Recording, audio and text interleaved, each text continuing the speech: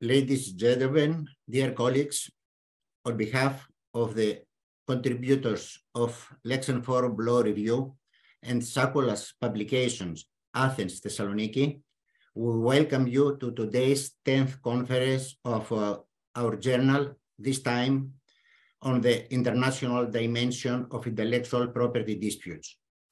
Although this is not the first time that our journal is hosting a leading foreign scholar at its events, it is the first time that the entire event is in English. This conference is very special for us.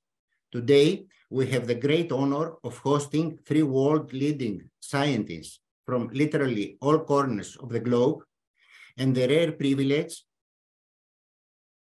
of learning from them in a joint event which has attracted the interest of an extremely large number of participants from all over the world, from the USA, Canada, Australia, India, Peru, Russia, Turkey, Armenia, and of course, all over the European Union. This is indeed a very rare and therefore extremely valuable experience, which our prestigious guests have generously reserved for a legal journal from a small European country such as Greece, but with a great tradition in international law in particular. Professor Marketa Trimble, Samuel H. Lionel Professor of Intellectual Law at the University of Nevada, specializes in international intellectual property law and has published extensively on the intersection of conflict of law and intellectual property law.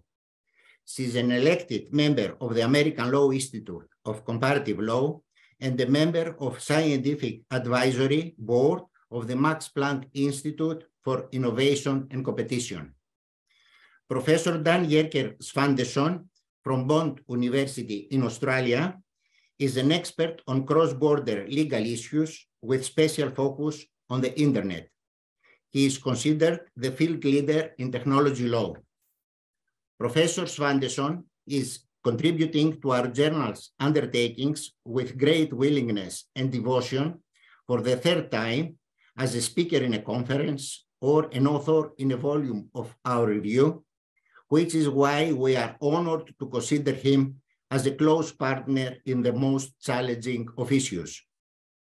Both above-mentioned professors have not only honored us with their presence, but are currently sacrificing hours of rest to be with us at undoubtedly inconvenient hours for them, as now in Queensland, Australia, it is 1 o'clock after midnight, and in Nevada, 8 o'clock in the morning.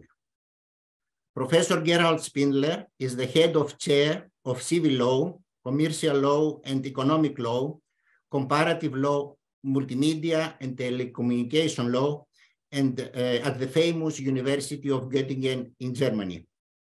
He teaches, among others, electronic commerce, intellectual property law, international private law, and economic analysis of law. Professor Spindler is an old dear and close friend from our early years at the University of Frankfurt. Although we have followed a different scientific path, it is an absolute pleasure that a delightful coincidence, Lexen Forum, bring us together again. Standing alongside these leading professors as a representative of the younger generation of academics is Dr. Ioannis Revolidis, resident academic lecturer on communication and technology law at the University of Malta. Dr. Revolidis was graduate and PhD student of our Aristotle University of Thessaloniki and has since then spread his wings to higher academic heavens, teaching at universities in Germany, Cyprus, and Malta. Dr. Revolidis, an invaluable member of Lexen Forum Review, is the soul of our event today. Without him, today's conference simply would not have been possible. To all of today's leading speakers, Lexen Forum expresses its gratitude for their honorable presence and the confidence and support they saw in our efforts. Special thanks are also due to the chair of today's session, Professor of Commercial Law at the University of Athens, Ms. Athanasiou. Professor Athanasiou honored us by chairing and also by giving an excellent presentation at one of our former conferences on maritime disputes on the world map, where for the first time we had a presentation in a foreign language by a leading foreign professor, and already with her depth of knowledge and her highest communication skills, she honors us again at our first conference that is conducted all in English. Thank you all for your presence from all around the world, and let me now give the floor to President Athanasiou to chair our extremely interesting discussion today. Thank you. Thank you very much, Professor Paris-Arvanitakis, dear colleague. My first thing is to congratulate you for organizing and hosting this special event on a subject which is on the top of the international agenda from an academic, economic, and policy point of view. Congratulations also to Sakkoulas Publications for this, for providing the platform and the organization process for that. I must say that we all live and work in a digital environment. If we combine that with the cross-border character of international transactions, we more or less understand how vulnerable has become the protection of IP rights. More than that, how the new situation has affected our traditional approach of legal rules on jurisdiction, on private international law, but also on substantive law like competition, consumer protection, and protection on private data. So we try now to find solutions. It's, as I said before, on the top of the international agenda.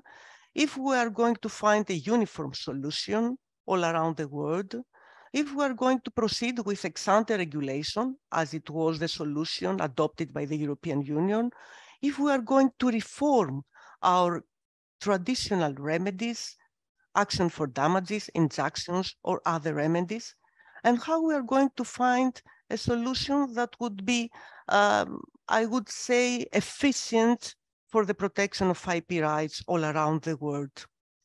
I'm honored to join this panel, not as a chair, but mostly as a learner, in order to hear and to learn from the most distinguished colleagues from all over the world, persons that have published a lot, reflected a lot, and I'm sure that this discussion of today will provoke very interesting questions, interesting debates, and will open the path to reproduce the discussion in a physical way in Thessaloniki or elsewhere in Greece.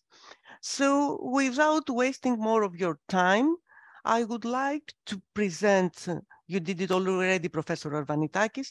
I would like to start to pass the floor to our first speaker, Professor Svantesson, is going to present us the intellectual property disputes and private international law with the great advantage of the comparison of a continental system, a Swedish system, and the Australian, that means a common law perspective. I would like to advise the audience that after the end of Professor Svantesson's presentation, you will be able to ask questions, and then Professor will revert to you in clarifying issues that you desire to have more information on that. Professor Svantesson, with our sincere welcome, please, the floor is yours.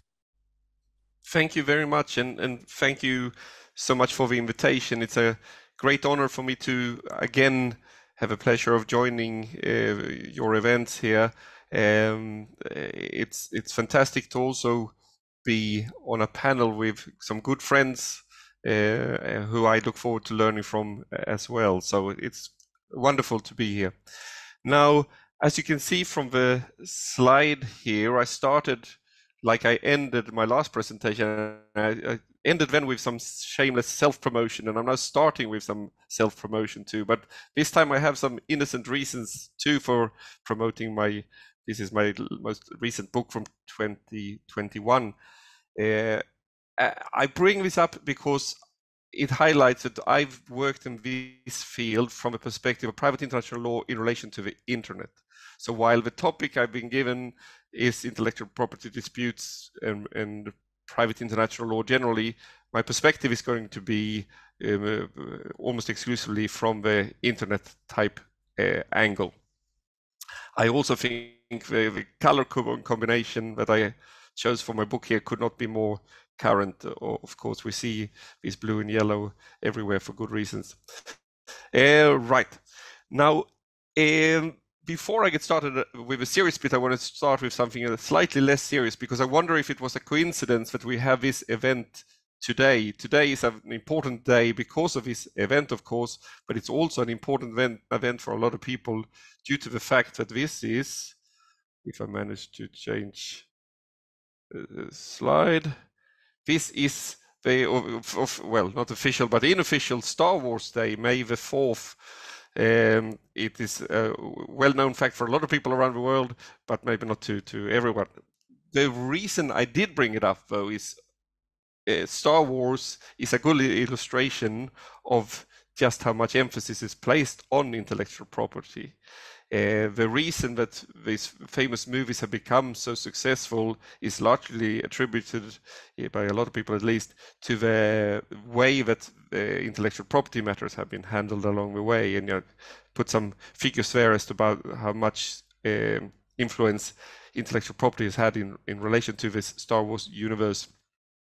But I also, out of curiosity, then did a search combining the Star Wars, intellectual property, and private international law, and it generated no less than 357,000 results. So there's clearly some legal overlap as well here. And one of the reasons for that is the judgment on your screen to your bottom left. That is a private international law intellectual property case involving Star Wars matters. In fact, there's even at least one scholar that has sought to analyze the whole Star Wars saga from an intellectual property perspective. I've seen similar exercises in relation to cybersecurity and so on. It's taken on a life of its own.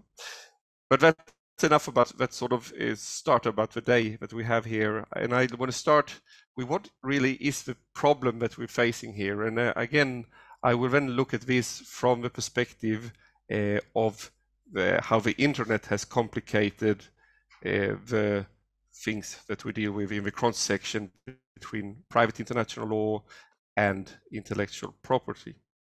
Now, I started looking at what courts have been saying, and I obviously had to limit myself, so I brought up one quote here from the Federal Court of Australia from now over 10 years ago. But the court here made the point that the challenge for intellectual property law presented by the irrelevance of the physical geography in cyberspace is to reconcile that irrelevance with the limits of jurisdictional competence in the protection under domestic law of local intellectual property rights. I suppose this is really just a complicated way of pointing to what is well known, the lacking territoriality of cyberspace combined with how law is structured in a territorial sense, very much it creates a clash. And arguably, intellectual property is an area where we are more than in other areas taking a sort of territorial focus, even though territoriality might be losing its grip there too, to some degree. Now, more broadly, in the book that I showed you at the start, I have argued that there is 4 other issues that also arise due to when we get into the sort of combination of private international law and the internet. And the first one is that there is an imbalance between the ease and cost effectiveness of cross-border contacts and the difficulty of and expense, of course, of solving cross-border disputes on the other hand, right?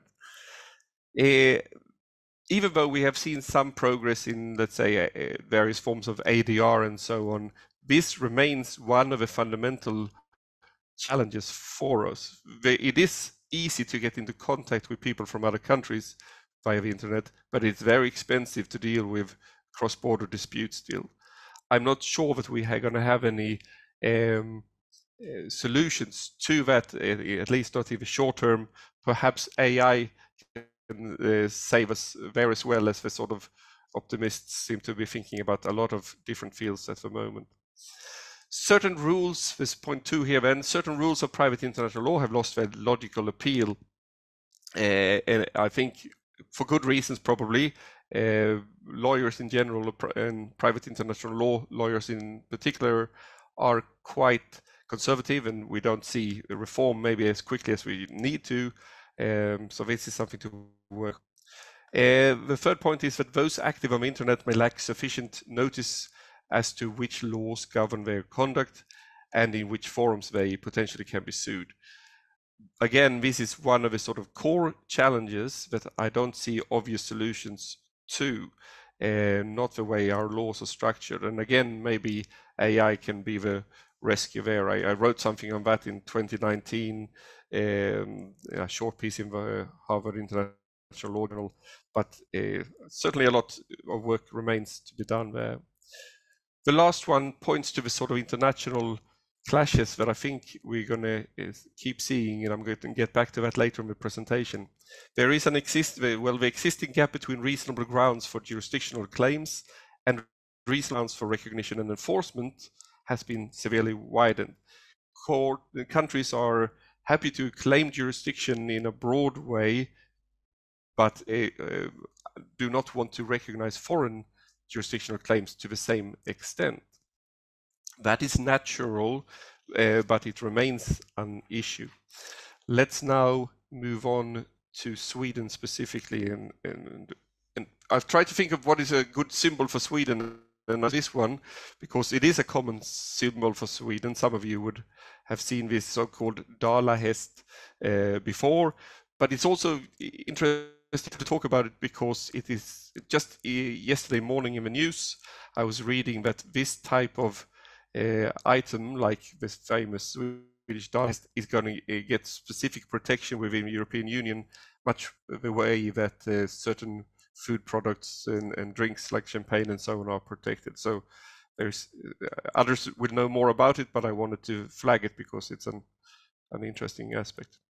Now, so Sweden being a civil law country shares a lot of features and characteristics with other civil law countries, of course, when it comes to jurisdiction. Sweden's law is often seen as a little bit of a different system to the continental civil law systems, but we can leave that aside for now. What is interesting is that the legislation in Sweden does not specifically contain rules around how to deal with international disputes. Rather, we rely on Rättegångsbalken, which sets jurisdictional rules for domestic disputes and apply them also to international disputes. And Rättegångsbalken 10.8, as I reproduce here, is the provision that is most often applied as a jurisdictional ground for claims in the IP area. Actions due to a damaging act may be brought before the court place where the act was committed or where damages occurred. If act was committed or the damage occurred in places under different courts, the action may be brought before each of them. So this is probably familiar to anyone familiar with EU law, which I think most people here will be. So, and I should stress that even this domestic principle or rule or law is interpreted often in light of EU law. So the similarity with Brussels regulation is both in wording and application. Now, the famous case that I wanted to address is the Kildén case. There we had a Norwegian company that on its website in Norway, from Norway, displayed a photograph. The photograph, the copyright holder in relation to that photograph was a Swedish company based in Stockholm. Now, the case was complicated by things that doesn't concern us so much, in that the company in question ceased to exist throughout the appeals process, and the rights of the company was taken over by the sole owner of the company. So there were some issues there that we don't need to focus on here, but that adds a little bit of a twist to the case. Now, so the matter was, could this Swedish rights holder take action before the courts in Stockholm against this Norwegian company for the infringement? Now, this was decided at a time when the Lugano Convention of 1988 was a relevant law, but it was read in light of the Brussels I regulation. And the court, once this then reached the Supreme Court of Sweden, the court made a big point about that. Now, in the lower courts, they concluded that Sweden did not have jurisdiction under what was then Article 5.3 of the Lugano Convention. But once this reached the Swedish Supreme Court, a favorable ruling was made for this Swedish rights holder. And the ruling was very much then influenced by the E-Date case, which we all know related to the protection of personality rights. And now the court divided the matter before them into two parts: damages for the economic rights being one, and damages for moral rights being something quite different. In relation to damages for the economic rights, the court said that as far as economic damage is concerned, the rights holder, ME, claims compensation only for such damage that he claims has occurred in Sweden. According to the judgment of the ECJ in the beer case, the court in the place where the damage has occurred has jurisdiction. Already, according to that principle, there is therefore Swedish jurisdiction also with regard to ME's claims for compensation for financial damages.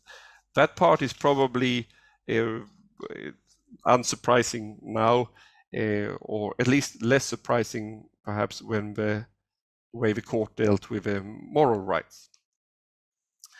As to the moral rights, the court drew upon the E-Date case and said that compensation for damages to moral rights aims, for example, to protect artists against violations of their reputation, and are thus of a kind akin to the compensation for violation of personality rights that the ECJ addressed in its decision in E-Date and Martinez. The considerations that form the basis of the court's decisions in that case apply in this case as well. There is therefore reason to apply the principles from the judgment to the question of jurisdiction as far as ME's claims for compensation for damage to moral rights is concerned. So here you can see that the copyright-based claim, in a sense, is split into two parts. Moral rights is treated the same as a claim for violations of personality rights. Of course, this is not something that we see in the courts in Europe, elsewhere, I think. But this case, even though it's now more than 10 years old, remains good law in Sweden. And hopefully we'll get to see how other courts will deal with this sort of matter. I can see, personally, I must say, I can see the logic of the court's reasoning here. At the same time, I can also see some problems stemming from this approach. One thing that I wanted to speak a little bit about now then is, as you know, the E-Date approach, and we see similar approaches in other contexts, might allow us to discuss what does it mean with all the damages. Under E-Date, if you're suing at your center of interest, or in fact, based on the basic application of a Brussels regulation, if you sue where the defendant is residing, you can sue for all the damages, while if you go to other courts, you have to apply for damages only for the local damages.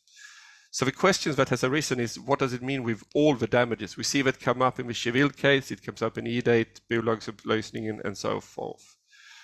The debate then is, does this all the damage refer to EU-wide damage, or does it refer to worldwide damage?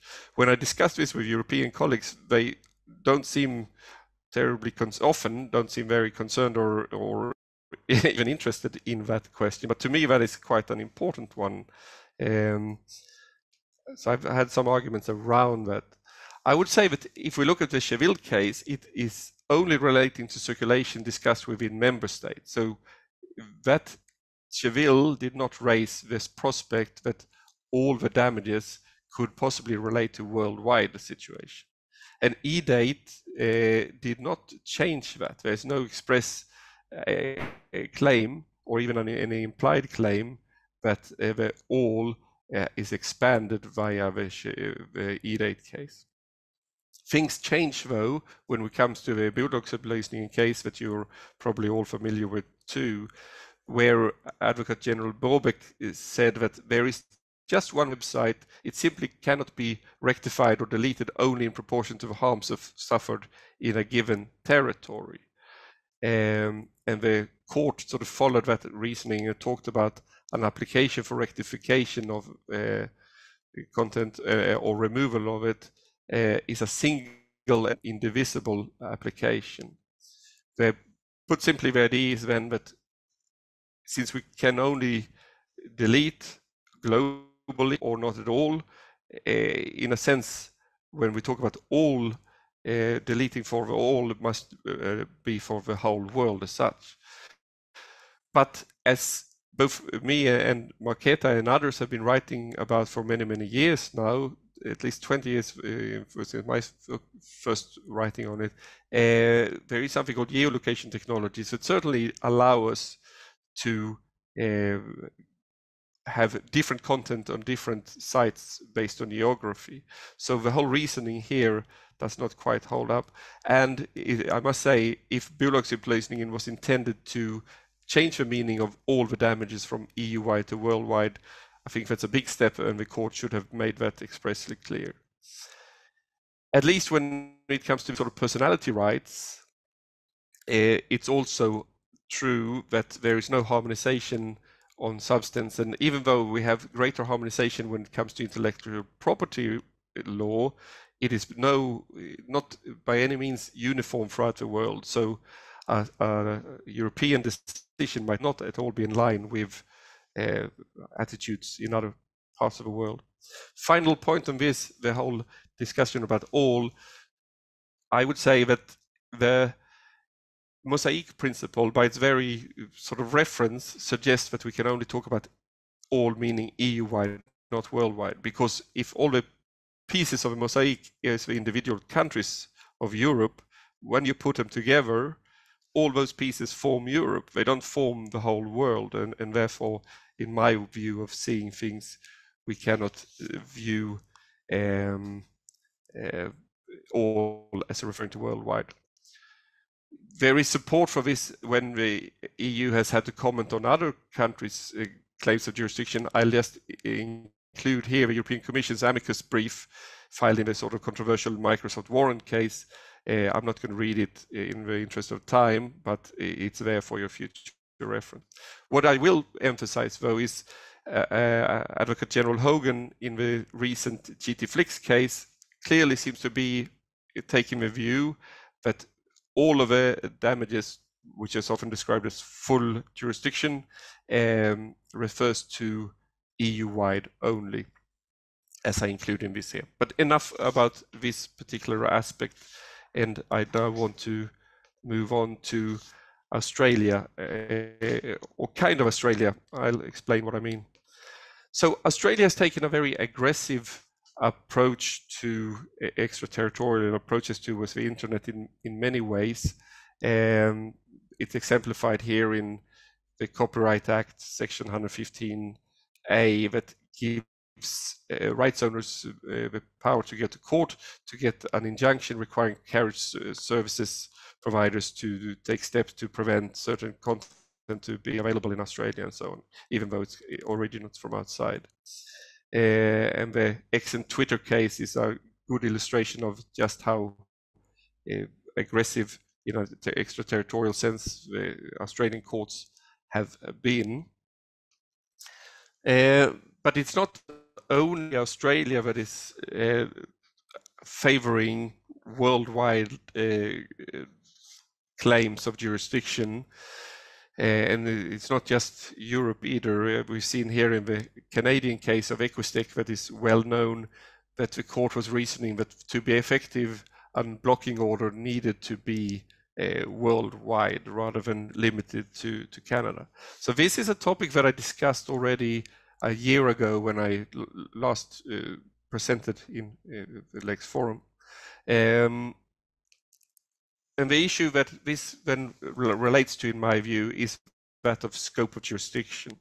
So once we decide that a court has jurisdiction, it has to decide how broad that is. Is it local? Is it global? Or is it somewhere in between? And I think we can talk about that when it's scope of jurisdiction. There is a trend internationally, I think, of increasingly wide, it's becoming normalized, the idea that the scope of jurisdiction should be territorially unlimited. And I include two references here to the relatively recent ILA guidelines on intellectual property for your future reference. The concern and the reason why I keep coming back to this point, and what I want to make clear here, the risk I'm seeing is broad claims of scope of jurisdiction directed at internet intermediaries can completely disrupt the private international law system. So the example that I gave last time, I want to very quickly run through it here because not everyone, of course, attended last time, is this. Let's say that I sit in Australia and post something on a US-based platform. Let's say that that happens to violate, or we argue to violate, some intellectual property rights in China, while it's perfectly legal in both the US and in Australia. A Chinese judgment would then, against me, would need to be enforced in Australia, and the need for recognition and enforcement works to balance the system so that even a broad claim of jurisdiction from China over me as a foreigner is balanced out by the need for the recognition and enforcement. That is entirely removed when we get to global scope of jurisdiction claims combined, then where they be directed at the platform. If LinkedIn is told to remove the posting I have made due to Chinese law, and if they comply, perhaps for a variety of reasons, the only country's law that then determines whether or not this content is available globally is Chinese law. Australian law, where I was acting, doesn't matter. US law, where the content was hosted, will not matter.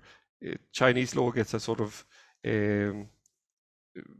priority over those countries' laws then in those sort of matters. And the lack of need for recognition and enforcement then undermines the entire private international law system. This is a main concern for me, and therefore I wanted to revisit it here today. Put simply, global orders are the most effective in whatever we're dealing with, but we need to be careful. Global orders are justified in some, but not all cases, and the global orders should not be the default position, and I think this applies in intellectual property as well as it does elsewhere. All right, in the interest of time, I'm going to move to Australia now, symbolized by a photo from my garden the other day. Very nice animals here too, not just the scary ones. Now, the rules of jurisdiction in Australia can be broken down into three categories, as in common for common law countries. Jurisdiction can be based on presence, submissions, or as allowed under the relevant court law rules. So each court has its own court rules outlining when it would claim jurisdiction, that complicates the system quite a bit, and it's only recently that we've seen a greater degree of harmonization between the courts. So otherwise, if you were instigating a claim in the federal court, the court rules were quite different to the rules of New South Wales, or they are still different to those of Western Australia and so forth. Now, there has been reform with the federal court rules in particular now coming into force just earlier this year. So the federal court rules were amended with the aim of greater harmonization. And I think this is interesting because in the end, it also means that the federal court's rules are more accommodating for claims against foreign parties. Now, you can see some examples. I wanted to include just some very brief example here of an example of how they have become more accommodating. Under the old rules, you could instigate an action based on proceedings based on a tort committed in Australia. That has been, in a sense, watered down to you can instigate proceedings if a tortious act or omission was done wholly or partly in Australia. So you can see how it's now a little bit more accommodating. I include another example here, but I will not look at that in detail. Now, I wanted to talk about two Australian cases, or rather like this. I wanted to note one famous case and talk a little bit more about a not so famous case. The famous case is the Ward Group case from 2005, and it came about due to one company in the UK having trademark rights in a product, and a hair anti-graying product or something like that, while another company in Australia had trademark rights in that same product all over the world, pretty much 70 countries around the world. The UK companies sold the product to distributors who then sold it to other parties who sold it on the internet, and the Australian right holder was concerned that when these products were being sold on the internet, that would violate the trademark rights in Australia, and argued also that it was a matter of passing off, which is a specific action that is often pleaded together with trademark actions like this in Australia. The reason this case is so important, I would say, is that it dealt with the issue of targeting at quite an early stage. Targeting or directing your activities to is now a standard mechanism in EU law to focus on, but so this case was quite early dealing with that. I've included some information for your reading later, because I assume that the slides will be distributed to participants. Otherwise, feel free to contact me and I will send them out. Now, moving then to the more recent and kind of confusing case of Sapphire. It related to the sort of glass candles in a glass, more or less, in the picture here, and the trademark glass house as used for selling the products. We can talk about this blue and the yellow team. The blue team here on the left had the rights in Australia, and Mr. Staples, who in a sense started the yellow team, had worked with the Sapphire company and later on started his own company, even Luxitico, in Hong Kong, and registered the trademark of Glasshouse in China. There was arguments that he had done so just to prevent the blue team from acting in the Chinese market, and he denied that, of course. These were parties who clearly did not like each other. There had been litigation in Hong Kong previously. There was, at the time of the action in Australia, there was an ongoing trademark action in China, under which then the blue team was disputing the yellow team's trademark in China. Parallel with that, then, the blue team took action against Luxitico and Mr. Staples in the courts in New South Wales. And the action there was not specifically on intellectual property, but had great impact on intellectual property. So the the claim was a tortious claim, being the intentional infliction of economic harm using unlawful means. And you can say that the blue team here was arguing that registering the trademark in question in China was an unlawful means of intentionally causing economic harm to the Sapphire Group. Now, based on that, they sought an order from the Australian court in New South Wales, amongst other things, requiring that the defendants of the yellow team be restrained from exploiting the defendants' Chinese marks and take steps to remove the defendants' Chinese marks or assign them to the plaintiff, to the blue team. So it's an interesting approach, I think, where it's an attempt to use Australian law to indirectly affect the trademark rights under the Chinese system. So that I think is an interesting one, and we see if that's going to become more common. When it comes to jurisdiction, the question was the tortious done partially, at least in Australia? The tortious action would have been the registration, and it was not clear if Mr. Staples had instructed someone from Australia to apply for the trademark, so that was unknown. But what was clear was the court said damages were certainly sustained in Australia. And in fact, it pointed to an earlier decision showing that any time an Australian company suffers economic loss, it does so in Australia, and therefore damages are suffered there. So the threshold for claiming jurisdiction is very, very low in a matter like this. The court also dealt with the forum non-convenience type aspect of the court rules. I'm not going to get into it because there's too much to say about it. What I want to say, though, is that in the end, the very serious outcomes that it could have had were avoided because the court, while the court claimed jurisdiction and said that it was not a clearly inappropriate forum, it still decided this. I consider that these proceedings should be temporarily stayed pending completion of a trademark litigation in China to the conclusion of the current appeal process and then any retrial by the Supreme People's Court, leading to a final determination by the Chinese Intellectual Property Authority, or whatever that stands for, in respect of the trademark. So they paused the matter, giving preference to Chinese law to sort out whether or not the registration had been an unlawful means in the first place. And I can see certainly the merits of this.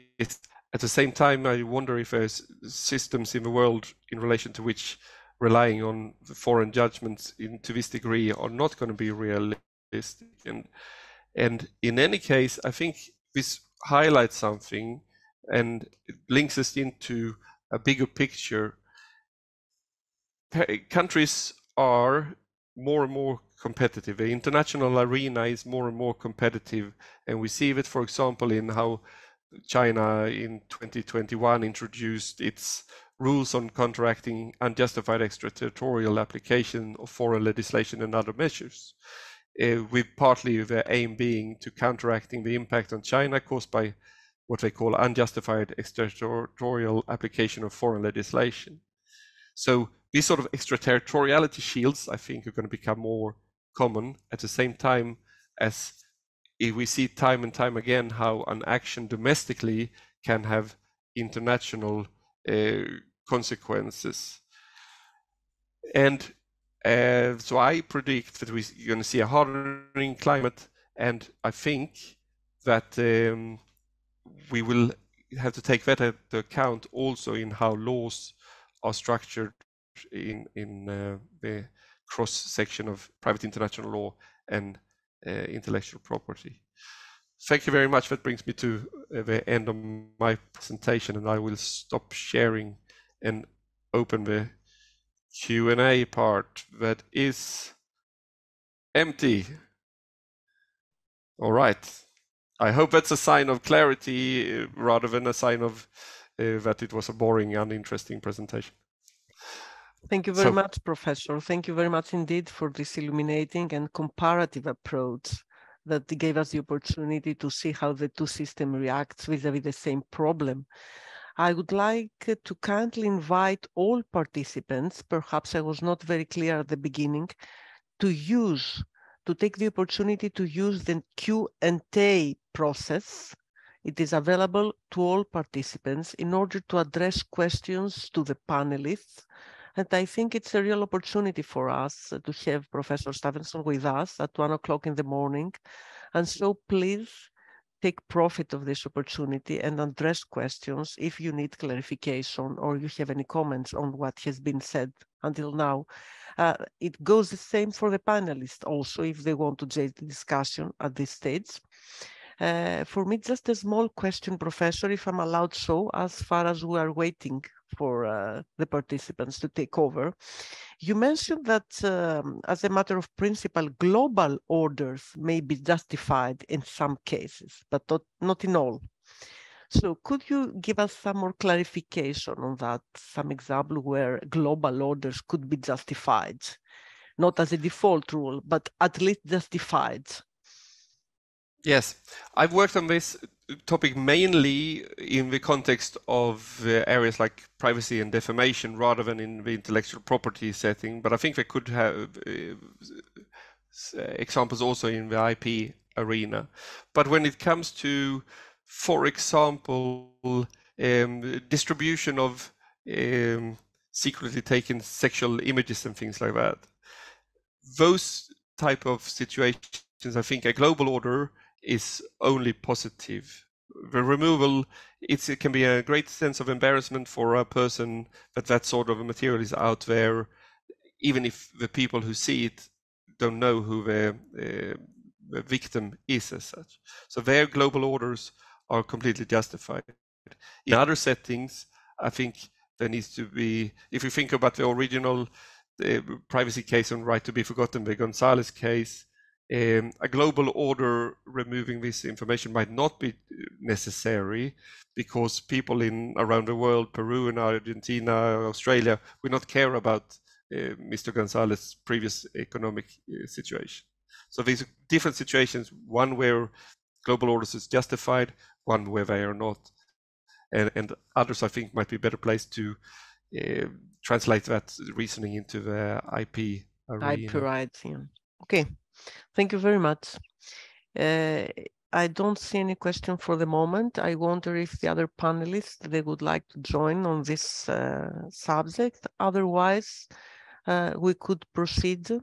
I understand, Professor, that it is already 1 o'clock, even almost 2 o'clock. We'd be delighted to have you during the whole panel. Of course, you're free to leave us, but we are also very much welcome to remain with us for the further discussion. And I am allowed to proceed with our second distinguished panelist.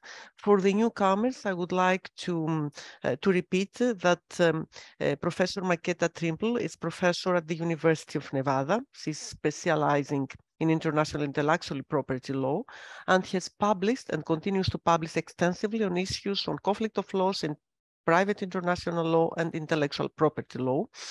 She's an elected member of the American Law Institute and also member of the Scientific Advisory Board of the Max Planck Institute. So we are honored to have her with us, and we are looking forward to hear about the territorial discrepancy between intellectual property rights, infringement claims, and remedies. Professor, the floor is yours. Thank you very much. Thank you, Professor Athanasiou, for the kind introduction, and also to Professor Ioannis for the invitation to speak to you today. It's a great pleasure to join you. There's no other place I would like to be more at this time of the morning than with friends and colleagues. And it's wonderful to see so many of you also online. Professor Svantesson started by showing some books. So sure enough, his volume is close by, always, even in Nevada, in the United States. The other book I would like to mention is actually the oldest volume that I have in my office. It's a book from 1889 by Karl Ludwig van Baar, who it was published in Hanover. close to one of our speakers' hearts. And the book is really interesting because it shows that already in 1889, Ludwig von Baer had the foresight of seeing problems that might arise in private international law when intellectual property rights or immaterial rights, as he referred to them, will be at issue. So we often think, of course, about the global nature of the internet and all the legal issues that are associated with the activities on the internet and how the internet complicates matters in private international law. But of course, in fact, many of the issues of private international law have followed the intellectual property rights, if not from their very beginning, since certainly since the beginning of internationalization of intellectual property rights. So it's not a coincidence that Ludwig von Baer included an entire chapter on private international issues and IP law at a time when we saw the first intellectual property law treaties to be concluded at the international level. So let me talk today about remedies that are being awarded in intellectual property cases and what I term the territorial discrepancy between intellectual property claims and remedies. Professor Svantesson actually mentioned some of the examples, and so this will be a very natural continuation and follow-up on his presentation. So as we know, the intellectual property rights are governed in general by the principle of territoriality. In fact, that's not completely accurate. There are certainly types of intellectual property rights, or at least some aspects of intellectual property rights that have transnational nature. In trademark law, for instance, we have the well-known mark doctrine that should cross international borders. We know that thanks to the Berne Convention, copyright arises automatically in all countries that are parties to the Berne Convention. So there are certainly some aspects of intellectual property rights that have transnational character. But of course, in general, intellectual property rights, notwithstanding the great degree of international harmonization, and in some cases regional harmonization, are still governed mostly by national laws, country by country. So there is this principle of territoriality. We have national laws governing intellectual property rights. And yet, as Professor Svantesson also discussed, we see an increasing number of intellectual property disputes that involve activities and IP rights in more than one country. Again, this is quite natural because, first of all, we now see intellectual property rights arising in parallel in multiple countries. Certainly that would be the case for copyright, maybe sometimes for well-known marks. But of course, thanks to regional mechanisms such as EU trademark, EU design, and starting this year also the EU patent, the European patent with unitary effect, we have rights that actually cross multiple countries. And we also have international applications for IP, such as the PCT, the Patent Cooperation Treaty application. We have the Madrid Protocol application for trademarks in multiple countries. So it's actually easier to obtain rights in multiple countries. And infringement activity that occurs in multiple countries can then affect these rights under multiple countries' laws. Undeniably, a great effect also is connected to the fact that businesses are more and more operating in multiple countries, whether in the form of a multinational corporation or in some other form. So definitely business activities have span across national borders. And of course, the internet added an additional component, an additional factor to this, because we see that it's much more easier, even for individual persons, for small businesses, to engage in activities across national borders in multiple countries or even globally.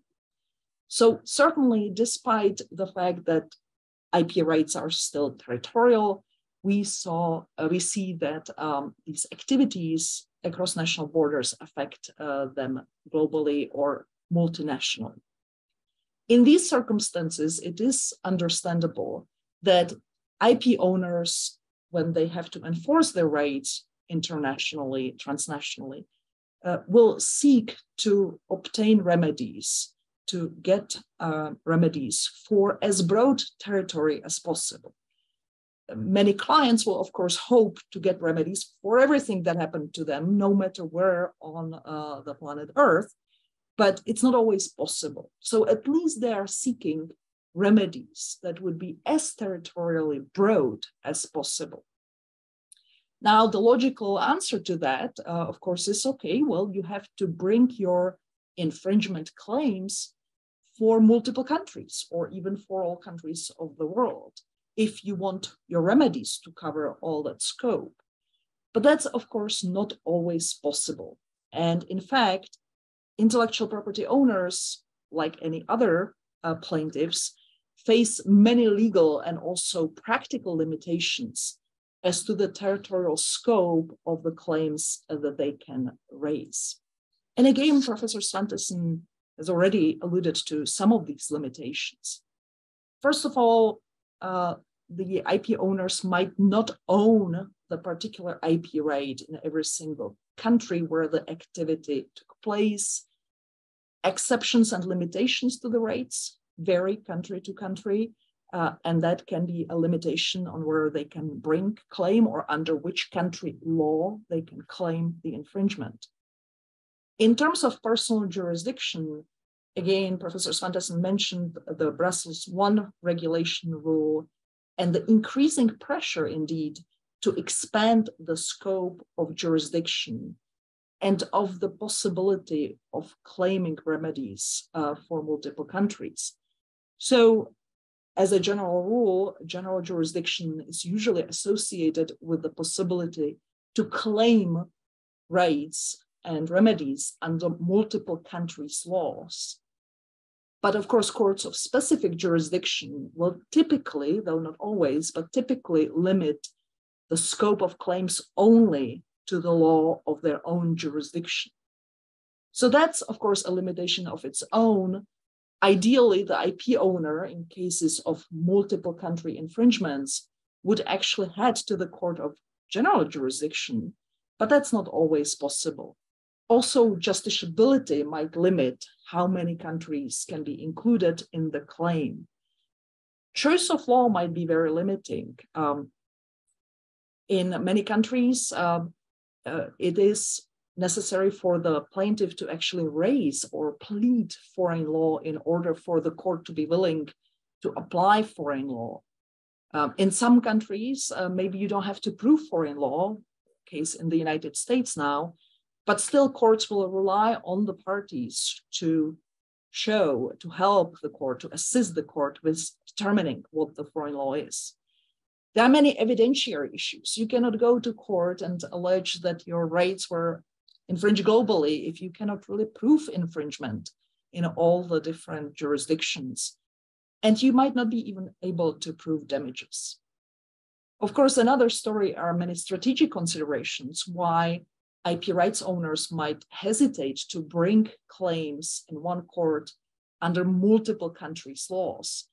A judge might wonder why the plaintiff is using that approach, whether seeking remedies in one key country or maybe few key countries would not suffice.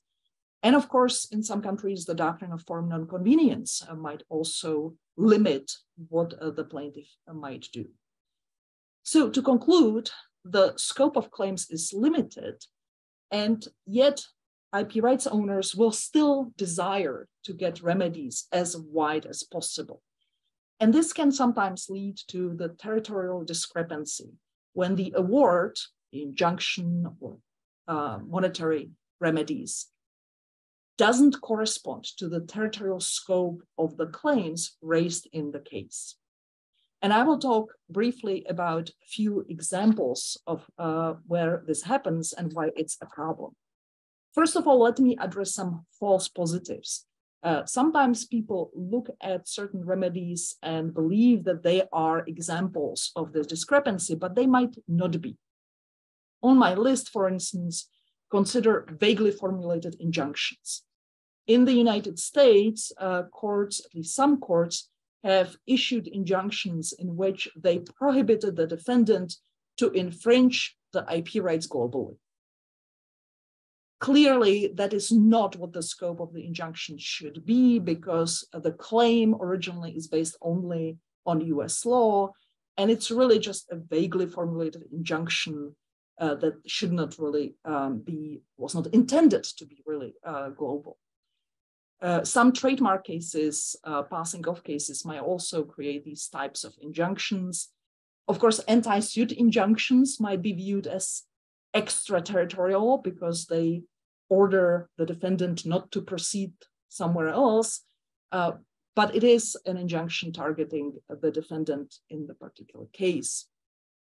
Similarly, you could view the remedies, meaning the SEP friend licenses that courts decide on in these multinational cases these days as extraterritorial. And they certainly are, to the extent that the courts actually order the remedies for the world. But in fact, that's typically based on the scope of the underlying claim, which is a claim of violation of contractual terms or a claim of infringement, and seeking really remedy of constructing the friend license for the standard essential patent, the SEP. So let me move to a real example of this discrepancy. And first, I would like to talk about a group of types of remedies that are really sort of established examples that should actually not surprise us because they have existed for quite some time. Certainly, Mareva injunctions would qualify as the discrepancy, perhaps, to the extent that they target financial assets outside the jurisdiction for which the infringement is claimed. But also, it is established, and we can see it in court decisions, that often courts think of remedies in intellectual property cases as remedies to the scope that's necessary to prevent future infringements. And certainly that's something that the United States Court of Appeals for the Federal Circuit said in 1998 in a patent case, that to the extent that it's necessary to prevent future infringements, the court will issue remedies to whatever scope necessary. Again, in trade secrets cases, of course, we will see injunctions that will be de facto global, particularly if it consists of please don't share this trade secret anymore with anybody in the world. So there may be also cases where it doesn't really surprise us that the remedy is beyond the scope of the original claim. Another example are foreign labeling requirements. In cases where, for instance, goods are imported to a country, they are manufactured somewhere else, and the court orders the defendant to label all future products as not intended for the United States or not to be sold in the United States and so forth. Such an injunction, of course, affects only business outside the United States, but yet to the extent that courts view such injunctions necessary to protect intellectual property rights, they might issue them as well. Of course, Professor Svantesson talked at length about injunctions on the internet, and there again, global effects seem to be the default, although again, going back to the question of geo-blocking, geo-blocking could certainly be used as a possible technical solution to limiting the scope of injunctions on the internet. And we have seen some courts using these, though surprisingly not as often in intellectual property cases as one would expect. In the acoustic versus Google case, for instance, we have seen how, in fact, the non-defendant party, Google, actually did offer to limit the remedy or to limit the limitation to Canada, first by doing .ca only and then discussing geo-blocking.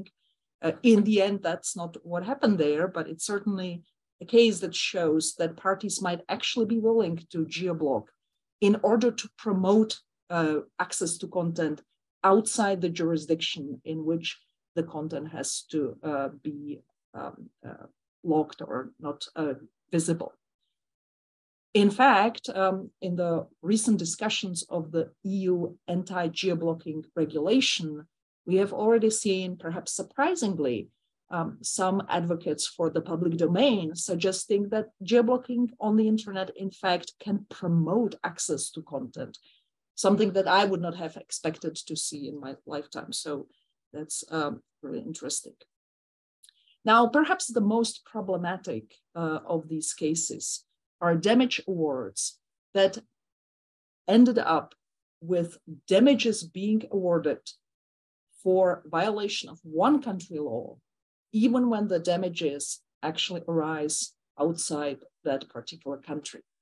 So in the United States, the first example are, of course, cases of the so-called predicate act doctrine, when courts decided that the defendant, in fact, holds the remedies, the profits, in trust for the US plaintiff, and that the US plaintiff may therefore get those foreign profits from the defendant. The oldest case on this is from 1939. It was Sheldon versus MGM. And in that case, the court said that indeed, if there is a predicate act, an act that was committed in the United States, and based on that one act, further activities happened outside the United States that just flowed from that original act, the copyright owner can collect profits that arose from those additional acts outside the United States. Again, the theory being that the defendant, the infringer in this case, obtained profits and is holding those profits in trust for the copyright owner. This was more recently confirmed by the US Court of Appeals for the Ninth Circuit in 2003 in the case of LA News Service versus Reuters International. It was a case that concerned footage of the LA riots at that time. And again, what happened was, in this case, there was one illegal copy of the footage made in the United States, and the copy was then sent abroad and showed and used outside the United States. So the act of infringement that happened in the US was creating one reproduction, one copy made in the United States, but the copyright owner was able to allege all those profits that were made of use of that footage, of that illegal reproduction in other countries. No matter whether in those other countries they would have been covered by some copyright exception or limitation, no matter whether the copyright owner even owned those copyrights in those countries. It was based on that one predicate act in the United States, the copyright owner was given rights to those profits. Even more recently, in 2018, the US Supreme Court addressed the question of the territorial scope of remedies in a patent case. The case is called Western Gecko versus Ion Geophysical. And in that case, the US Supreme Court, using its recent jurisprudence on the territorial scope, said that indeed, if US substantive law captures products that are assembled outside the United States, the remedies may also capture those kinds of activities outside the United States. The last case on the slide, Abitron versus Hetronic, actually addresses somewhat of a reverse scenario and the so-called diversion of sales theory. In that case, the trademark at issue is being used by companies in the United States, Austria, and Germany. And the question was whether activities of the Austrian and German defendants damage trademark rights in the United States. And the US trademark owner alleges that they should be awarded remedies for sales of the Austrian and German companies' goods outside the United States. And the theory here is, again, that the US company was deprived of the opportunity to sell all those products outside the United States, and therefore their sales were diverted to those sales of the Austrian and German company. This case is right now before the US Supreme Court, which held a hearing for the case in mid-March, and we are expecting a decision by the Supreme Court in this case that should again clarify the territorial scope of the US trademark law, but also perhaps tell us a little bit about the scope of remedies that may be awarded for infringement of that law. Finally, there are certainly other types of remedies that will have global effects. Trade show remedies, of course, if you award a remedy that concerns one trade show in, let's say, Hanover, or in Orlando, Chicago, Las Vegas, that little one injunction might have global effects for the company. Certainly, remedies such as public apology or publication of the judgment might also de facto affect companies globally. But of course, these are natural sort of effects of these types of injunctions and not something that we would find particularly appalling. There are many problems with the truly territorial discrepant issues and the discrepancy between claims and remedies. They make systems overlap. They de facto export intellectual property rights to other countries. They might also affect other rights, other competing rights, for instance, also human rights and fundamental rights, because they award remedies for countries where they might not really these rights might not be infringed. And there are, of course, also reputational effects and significant potential enforcement problems.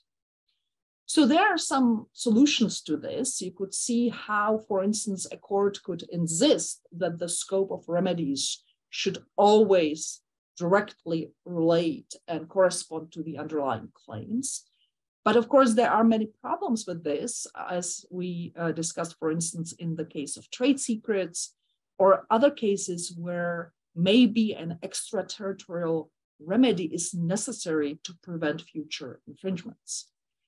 Another one is to sort of work backwards and say, well, whatever the resultant remedies should be, let's narrow the claims or broaden the claims based on that. But of course, there is, again, a lot of hurdles to the plaintiffs in regards of how broad the claims really can be, even from practical perspective.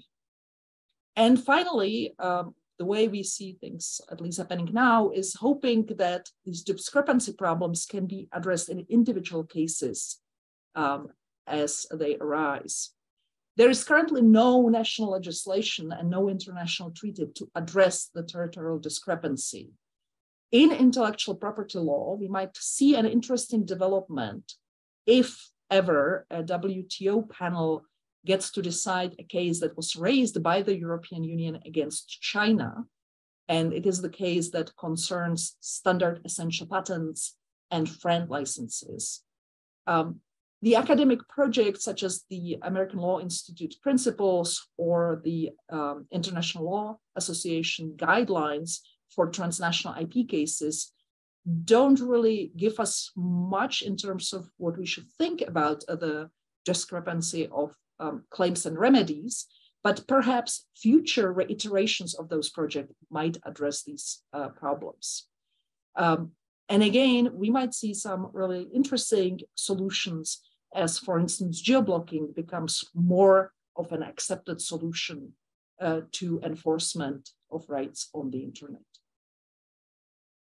So thank you very much for your attention, and I will welcome your questions. Thank you. Thank you very much indeed, Professor Trimble. That was extremely interesting, and I'm sure that all participants, they enjoyed the presentation. I would like to invite them. I don't see, as far as I'm concerned, any questions posted on Q&A, but we are open and we're willing to address any question.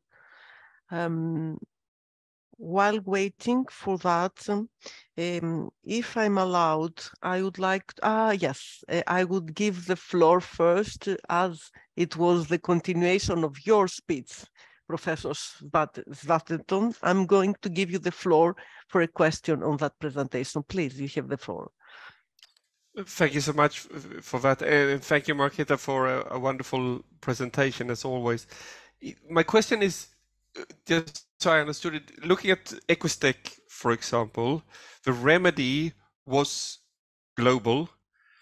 Wasn't the claim, in a sense, also, or how do you define the claim as being different to the outcome there? What was the claim, as you see it, if there is a discrepancy between the claim and the resulting remedy? If I recall correctly, the claim there was under Canadian law for trademark and trade secrets infringement. So again, the global nature of the remedy there actually made sense from the trade secrets perspective, where the idea is to prevent the goods that were built with those trade secrets from being sold everywhere. I guess the theory being that they could assist someone in reverse engineering the trade secret faster than otherwise.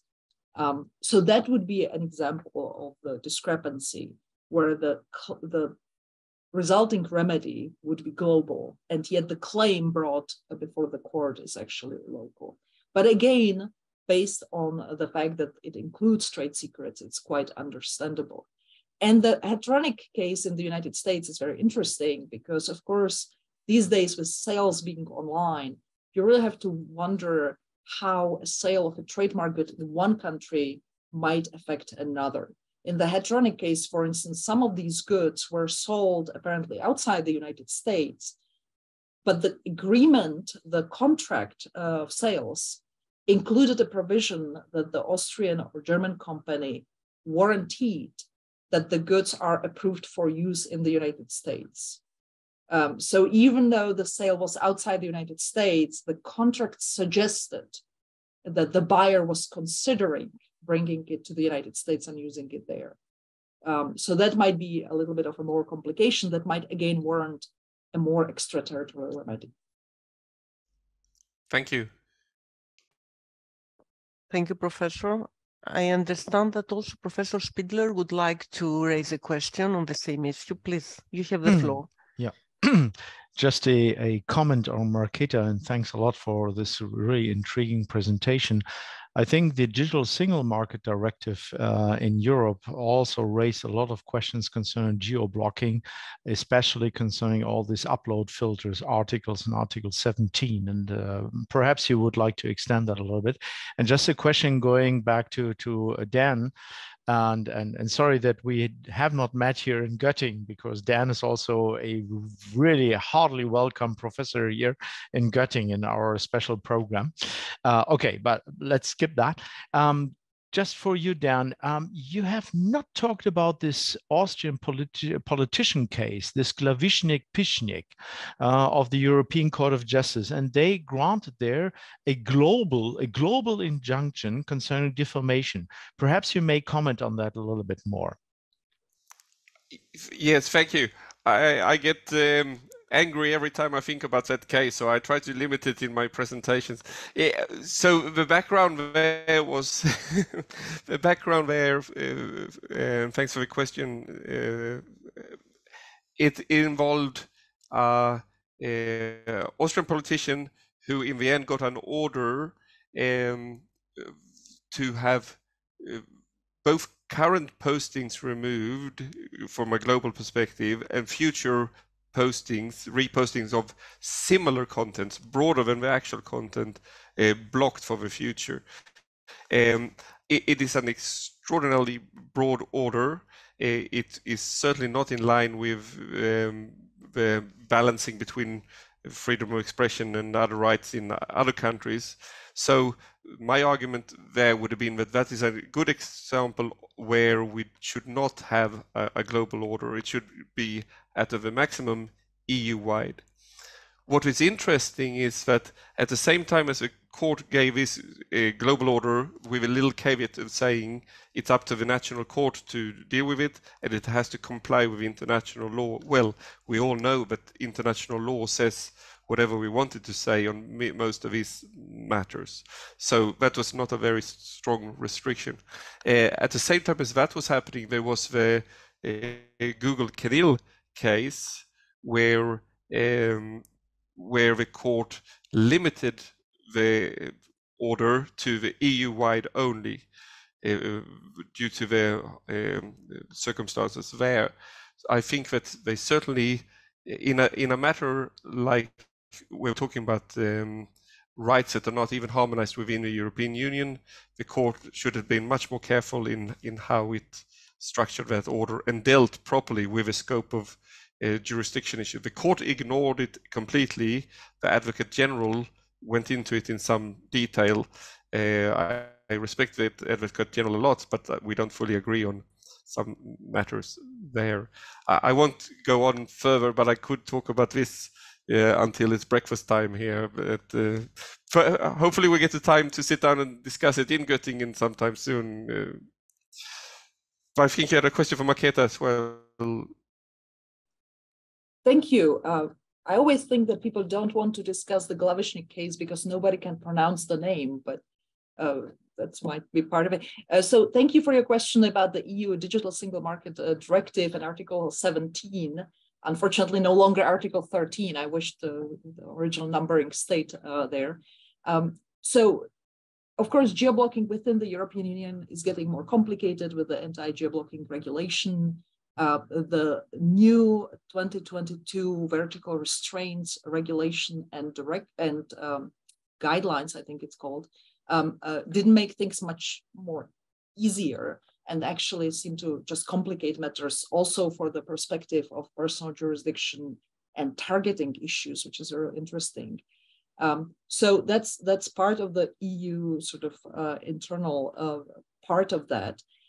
The Digital Single Market Directive and its overlap with the anti-geo-blocking regulation, of course, is interesting for similar reasons, which is the Digital Single Market Directive Article 17 focuses on copyright, while copyright and geo-blocking imposed for copyright reasons is excluded from the anti-geo-blocking regulation.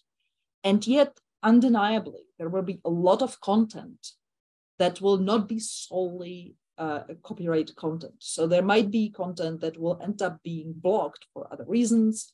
There might be content under the DSM directive that will end up blocked for copyright reasons and yet not be solely that.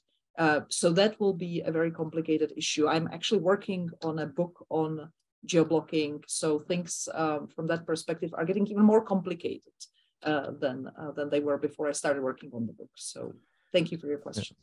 Unfortunately, I think that's totally true. So we will really be waiting for your book. Yeah. So thanks a lot, Marketa.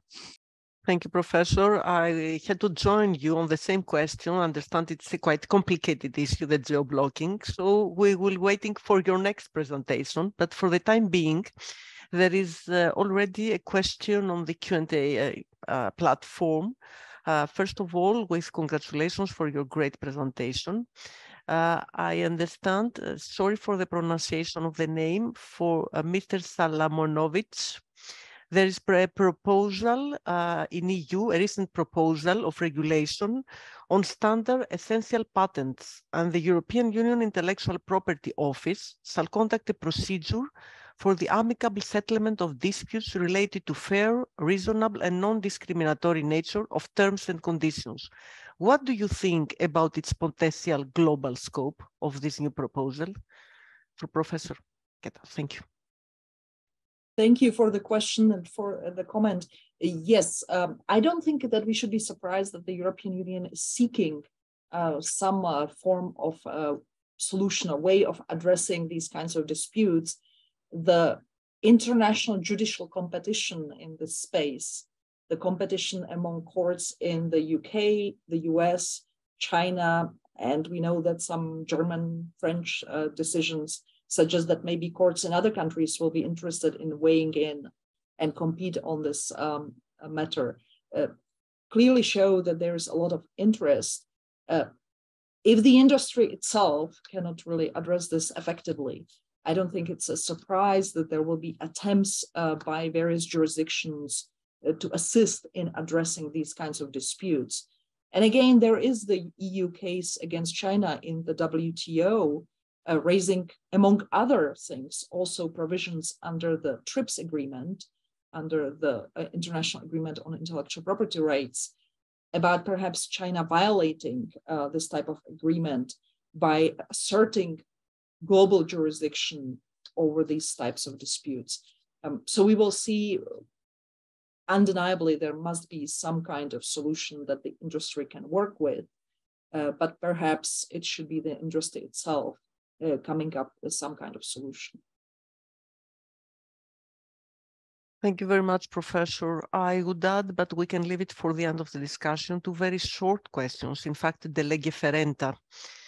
If you think that the global scope would depend on the nature of the remedy, it would be more easily to accept for injunctions instead of damages award. And my second question relates to the difficulty related to the evidence, as you rightly pointed at the beginning.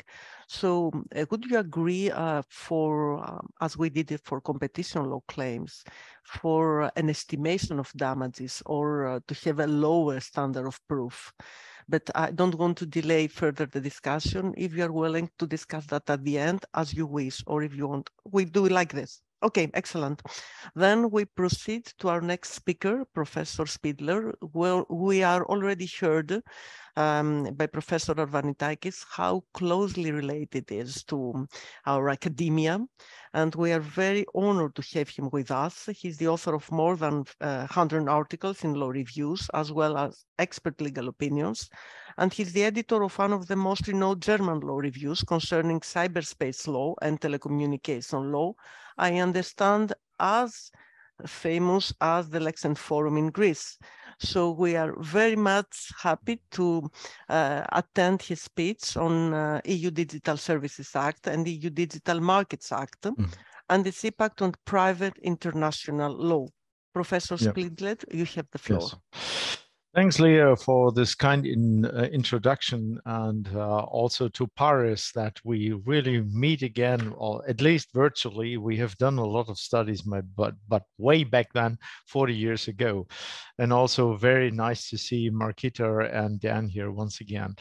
Okay, I think I committed a big mistake when I opted for this topic, because it turned out that speaking after Dan and Marketa would be quite difficult for me. And on the other hand, the topic is such a complex issue that these 8 slides, which will follow now, are absolutely insufficient. So I just really want to apologize to my auditorium if something is really missing. We can extend every kind of aspect in the discussion to come. So I'm speaking of the Digital Service Act and the EU Digital Markets Act, impact on private international law, and particularly in the perspective of copyright law. So if we're going to start, so a little bit, let's say, talks or thoughts about the background of all this kind of regulation. First, the European Union have seen the need for regulation and reform regarding the Digital Service Act because the formally adopted e-commerce directive, which stemmed from 2000, seemed to be totally outdated concerning liability privileges. Why? Because business models, they have changed so much. You have this these new business models like Facebook or whatever, Google also really had come into being when the e-commerce directive already had been, let's say, more or less on the road to be adopted, and everything have changed totally. So we are confronted today with a phenomenon of very large online platforms, of gatekeepers, etc., etc. On the other hand, we have these new phenomena such as hate speech and fake news and every kind of disinformation, what we're all used to know. So there was in particularly a need for regulation concerning the e-commerce directive to update it, to adopt it to these new business models and to this new phenomena and kind of mobbing and defamation, etc. Also, on the other hand, we have seen at the European Union at the level also a need for regulation and reform regarding the Digital Markets Act, because we are here confronted with the role of gatekeepers in the platform economy. All these network effects, like positive or negative externalities, more or less positive externalities, have changed the landscape and the competition area so much that we are really needed such a reform with regard to the Digital Markets Act, to the introduction of the Digital Markets Act, because it turned out that the traditional or let's say competition provisions in the European Union was not really adequate anymore.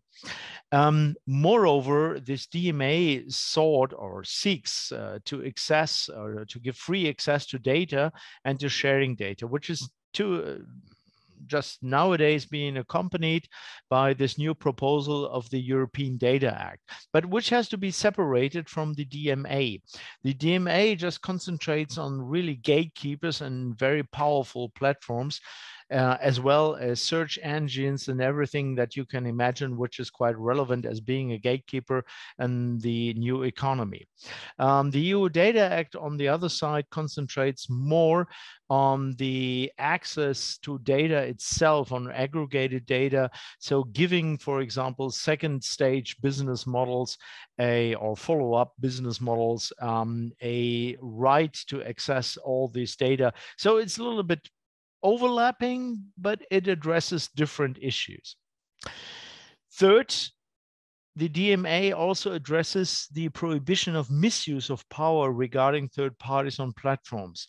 For example, we had some cases concerning Amazon marketplaces which downgraded traders or which tried to exclude traders which were not complying to the interoperability standards of Amazon, or which not followed all these reputational standards which had been established by Amazon Marketplace. So these had been more or less, let's say, the blueprints for the regulation or the need for regulation of the Digital Markets Act.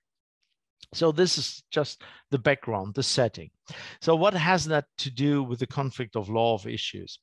Well, first of all, both acts are using the, you may say, traditional marketplace approach, or you may deem it a little bit negative, as it is nowadays in the discussion on the European level, if it's a positive or negative approach, more or less.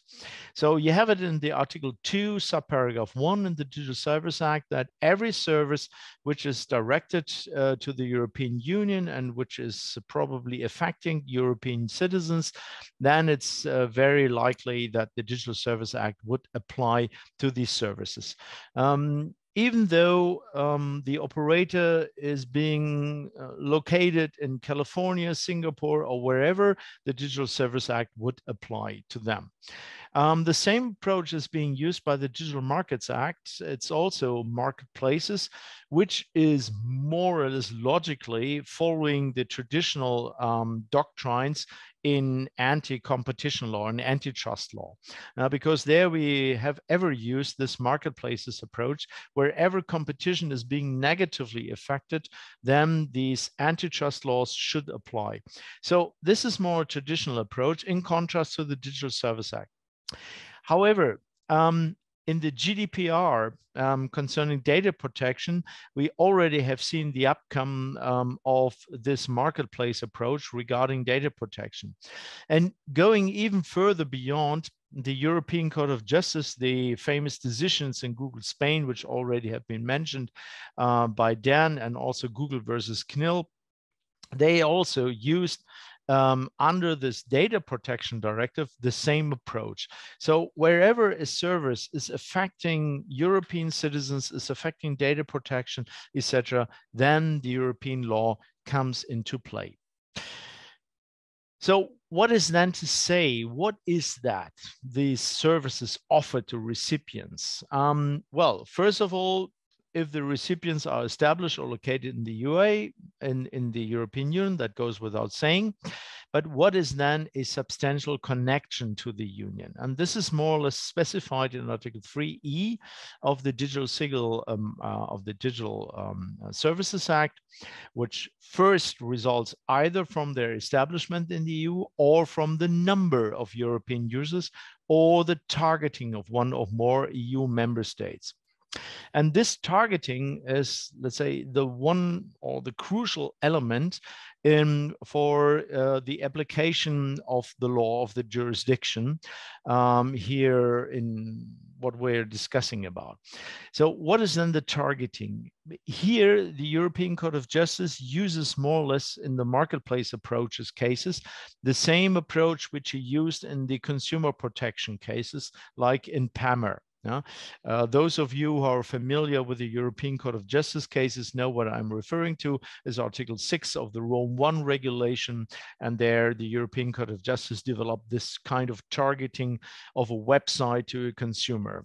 This just started with these PAMR cases.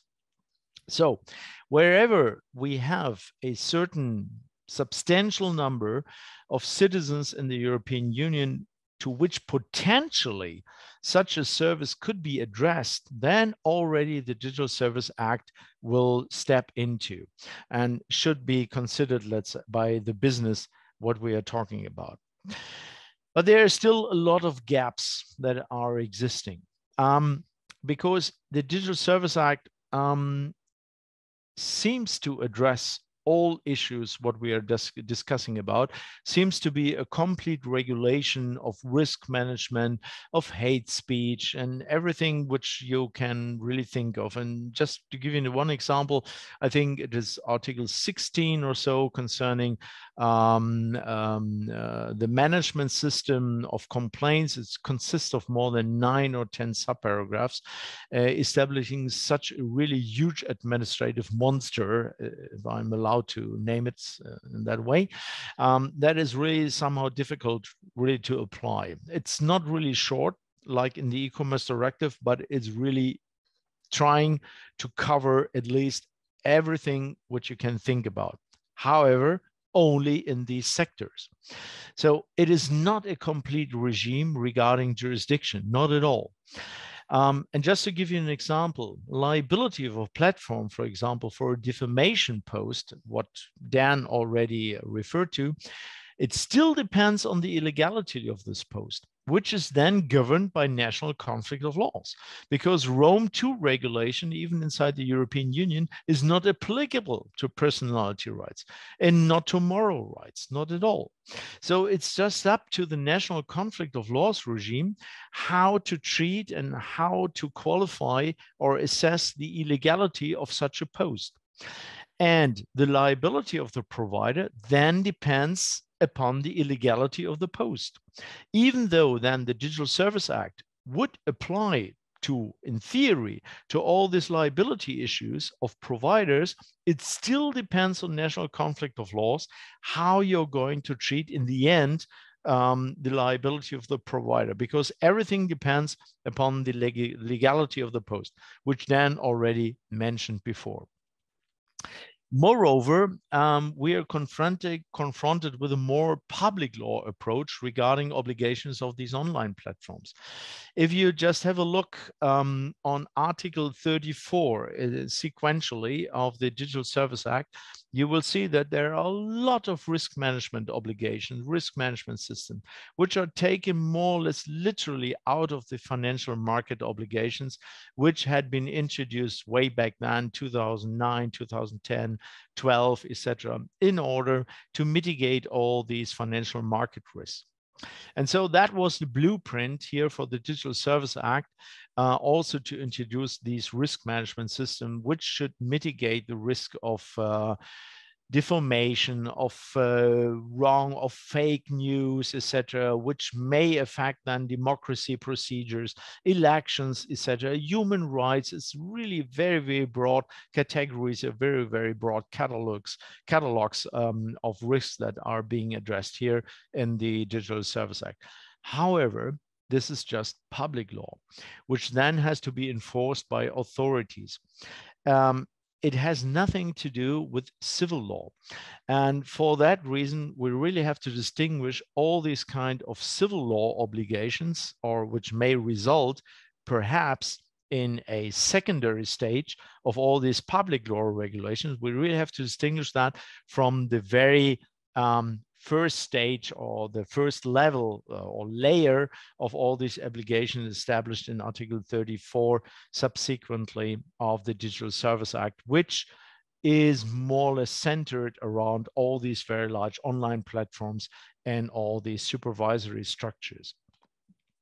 So, and to render things even more complicated, we still have an article in this DSA, in this Digital Service Act, which tells us that Article 3, subparagraph 2 of the e-commerce directive, the so-called country of origin principle, should be left untouched. However, the wording is totally opaque, because first the Commission wanted to state it like that, it should be left untouched, but now it's been stated that this regulation shall not affect the application of the directive, of the e-commerce directive, and thus it should not affect the application of the country of origin principle. But this is, however, contradicted by the recital 38 of the Digital Service Act, which is totally nebulous, because this recital states that every kind of action, being in a court injunction or be it an authority which issues such an injunction, that should not be deemed concerning something like outside of this Article 3, subparagraph 2 of the e-commerce directive. So, in fact, this is the death. This is really the death of the country of origin principle, because concerning defamation, every kind of injunction which is issued by a court or authority should not be assessed by this country of origin principle, should not be assessed by the jurisdiction which then should be called applicable under this country of origin principle. I know that the e-date decision of the European Court of Justice has not qualified this country of origin principle as being a rule of conflict of laws. However, in fact, it turns out to be more or less a little bit like a conflict of laws rule. However, this recital 38 now declares it totally inapplicable for the most, let's say, for the most of the cases which are relevant concerning this country of origin principle and defamation rules. So now, coming more to the center of our talks, the relationship to copyright. And here we are confronted once again with these opaque formulations in the Digital Service Act. It just declares that the Digital Single Market Directive, DSM, should be untouched by the Digital Service Act. This is Article 2, subparagraph 4b of the DSA. However, what does that mean? Untouched, being left untouched. So should it be modified or not, and in what sense, etc.? Because if we have a closer look at the DSA, then we will see that there are a lot of provisions which touches the Digital Single Markets Directive. It starts with Article 3H of the DSA, defining in a very, very broad way illegal content, also encompassing everything like copyright infringements, personal rights, everything you can imagine. So Article 3H just refers to an infringement of provisions which are enshrined in the European Union law. That's it. So DSM directive, everything in copyright should be covered by this definition under this Article 3H of the DSA. So what is then here at stakes? If we look a little bit concerning the requirements of notifications, they are very, very specific in Article 16, subparagraph 2 and 3 of the DSA, and they are quite more specific than in Article 17 of the DSM directive. So should we then conclude that all this regime of notification of the DSA is just left outside because there's this DSM directive, which should be left untouched by the DSA or not? The prevailing opinion right now in Germany is more or less a little bit hesitating to the priority of the DSM directive. They are more in favor, and I think that's rightfully so, to apply all the specific requirements concerning notification, yeah, because that's already addressing all kinds of legal content. Further on, and it's just some examples, and you really can extend it across the DSA, you have dispute resolution mechanisms, which are really, really very, very detailed in this Article 21. I think they encompass more than 10 or 11 subparagraphs, and for that reason, they're absolutely much more specific than Article 17, subparagraph 9 of the DSM directive, which is just obliging a provider to establish something like an online dispute resolution mechanism, but that's it. But here, Article 21 goes even this far in declaring who has to bear the cost if he would lose a case, for example, in such an online procedure, in such an online dispute resolution mechanism. So absolutely far more specific than this Article 17.9 of this DSM directive on that. For that reason, I think there are good arguments to argue that the Article 21, for example, DSA here really is more specific, is more lex specialis to this DSM directive, and thus has to be applied. So final slide, and then you're going to be relieved. Unfortunately, there's absolutely no conflict of laws rule in the DSM directive. Nothing to which Marketa, for example, has referred to, territoriality principle, etc. That's totally left untouched, totally left to member states. And it's, okay, it's also contained in the Rome regulation, but everything else, nothing at all in the DSM directive where you should expect it. And not more, and even not more in the Information Society Copyright Directive of 2001, but it should have been there in the DSM directive because, well, the European Union had been totally aware of all these problems of geo-blocking, etc., what Marketa has told about it, as has given her presentation. So Article 8, subparagraph 2 of the Rome II regulation still applies. It's still the country of protection, territoriality. And of course, there are a lot of overlaps between the DSA and the DSM directive, and this may result in a conflict concerning conflict of laws. For example, given all this dispute resolution. So you may end up in telling people, hey, you have an online dispute resolution mechanism according to Article 17.9 DSM directive, according to the principle of territoriality. But on the other side, you're using this marketplace approach, which may result in different cases. But we don't have any cases yet. So it is a little bit of theory, which I'm told you about, which I had been here presenting. But I think this may be some dynamite concerning conflict of laws and regarding intellectual property rights and copyright here, because there is a huge overlapping between the DSA and the DSM directive, and of course also DMA, but not as much as the DSA. So thank you for your attention, and I welcome any kind of questions. Thank you.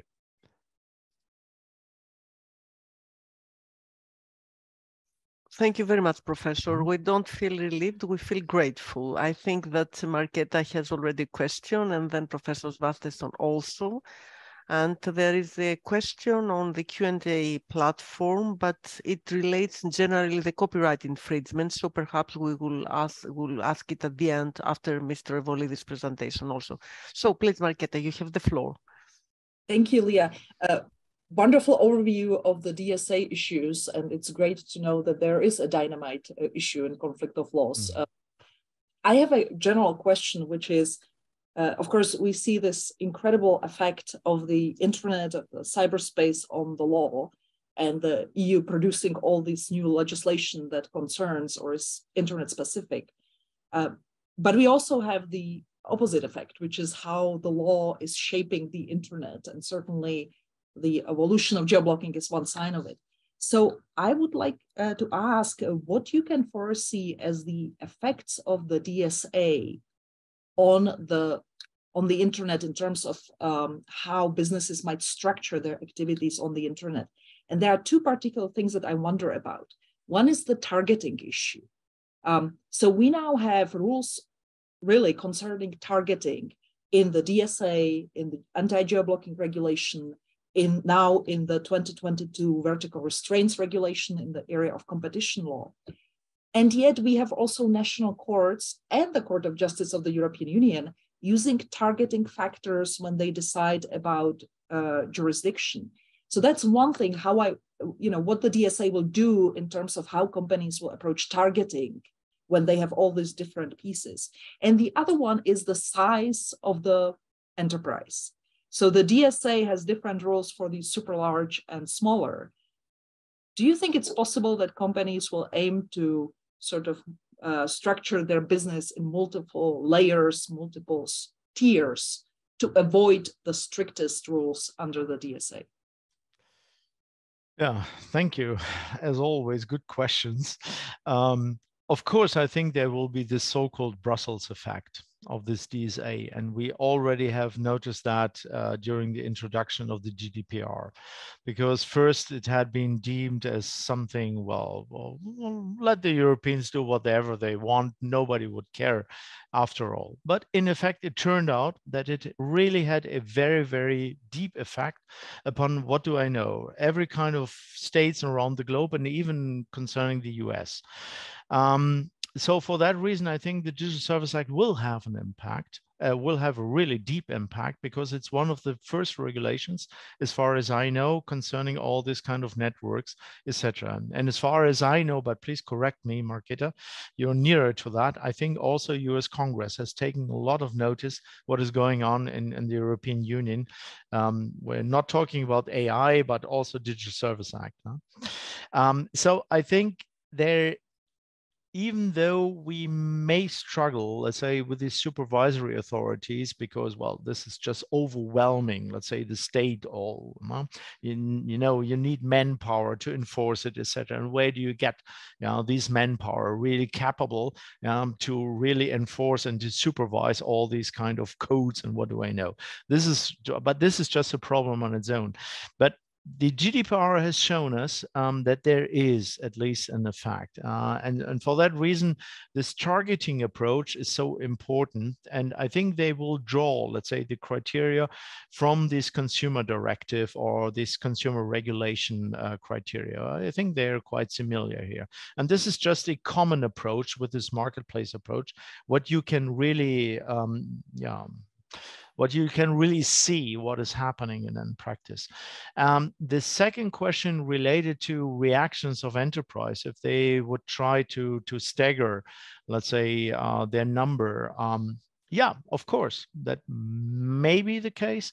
On the other hand, to be honest, I think this Article 34 is sequential, and the following of these DSA, they really have been targeted to enterprises like Facebook, Apple, etc., which cannot really evade all this kind of regulation. So it's not been targeted at medium enterprises, and of course, there are exceptions to that in the Digital Services Act. And even though even if we're talking, for example, concerning only regulation of the online platforms, there you already have some exceptions concerning small and medium-sized enterprises. So maybe there will be some kind of staggering concerning the enterprises. But on the other hand, you have also to think about the tendencies of the European courts concerning how should I say, the allocation of numbers. Now, if you're just going to spread, or if you're just going to split up your companies in order to avoid all these kind of numbers, I think there will be some sort of anti-movement in the courts and just trying to invent something in order to assign all these numbers to just one company. So that there will be no real leeway to avoid, let's say, the application of all these articles. Yeah, so, sorry for this nebulous and opaque answer, but thank you very much. Thank you. You're welcome. Dan, please, could you raise your question? Yes, thank you. Great. I must admit I tried to avoid these new instruments because I found them confusing, but now I learned a lot. So thank you so much for that overview. My question is partly already answered by you, Gerald. It related to, we've seen with the GDPR that EU law has had a tremendous impact without almost, well, I would say without any enforcement actions abroad, right? So it's almost like a successful bank robbery without a shot being fired. No enforcement has been taken, and still the impact has been achieved. Do you think we'll see the same here, or are there aspects of these new instruments that make it harder to get the international community on board on this direction? Well, as I already pointed out in my answer to Marketa, I think it will have an impact, and really a huge impact, because all these, how you call it in English? Come on, help me. Bußgelder, these penal or this monetary sanctions, which can be ordered to companies, they really would have a severe impact. Just look at this Google-Knill case, which you yourself referred to. I think they ordered to Google 6% up to 300, what do I know, billions of euros concerning the monetary sanctions. Well, it is an administrative law, but nevertheless, it has really very, very severe impact. So, well, we can argue that then internet companies will avoid the European Union market, but I would not guess so, no, because that's still too huge and still too important for the big tech companies that they cannot really afford to avoid the whole European Union market. So every kind of these sanctions, which can be brought them, please keep that in mind, globally turn over the whole group of companies. That is to say, all alphabet globally turnover will be taken as a base for calculating the 6%. And this is really quite a huge number. And for that reason, I think it may turn out to be very, very effective. And as I said, this is this famous Brussels effect. Thank you. Thank you. Dr. Revolidis, you're eager to ask a question or to proceed with your presentation? To ask a question. Please, go on. Can wait. Please. You have the very quick one. Professor Spindler, thank you very much for this excellent presentation. You mentioned the overlaps between the DSA and the DSA Act and the DSM Directive. And in view of that, I would just like your opinion on whether maybe the legislator with Article 17 of the DSM Directive might have overshot it a bit and involved himself in issues that would, in any case, be regulated either by the Electronic Commerce Directive or the upcoming DSA Act. Personally, I understand that partially Article 17 was necessary because it clarifies, in terms of EU law, the issue of whether platforms commit an unlawful communication to the public or not, which is now clarified by Article 17 one way or the other. But when it comes to the duties of the platforms, the injunctions and the such, I always felt that this is the traditional scope of the Electronic Commerce Directive / the DSA. This is why my question on whether you would share the opinion that maybe the legislator overshot the debate with Article 17? That's really a very provocative question now you posed. Well, first of all, well, as you know, the DSM directive really had been heatedly debated in the European Parliament, etc., and it stemmed from a different DG in the European Commission than the DSA.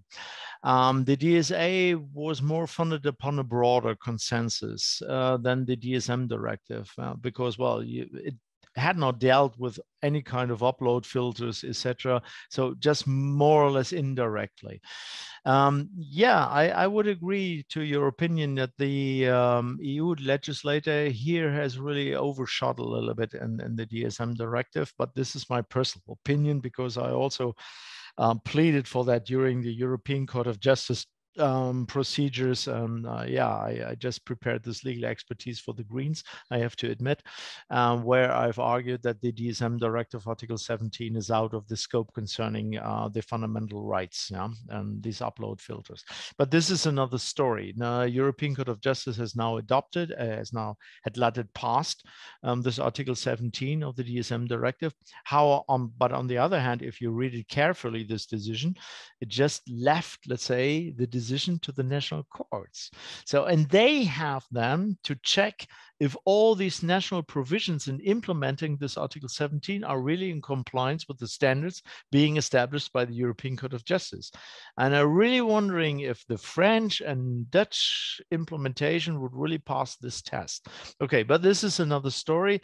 But I just have to admit that to my mind, it really had been totally overshot. And it was absolutely not in coordination with this Digital Service Act, because there had been different political competences. I had been involved a little bit in this whole procedure, and I just can tell it to you like that. I hopefully that answers a little bit your question.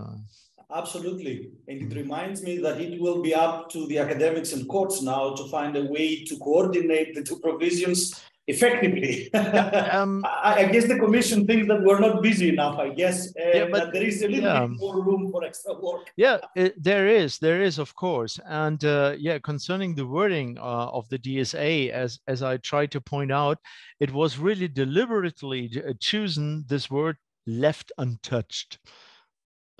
What does that mean? Or application?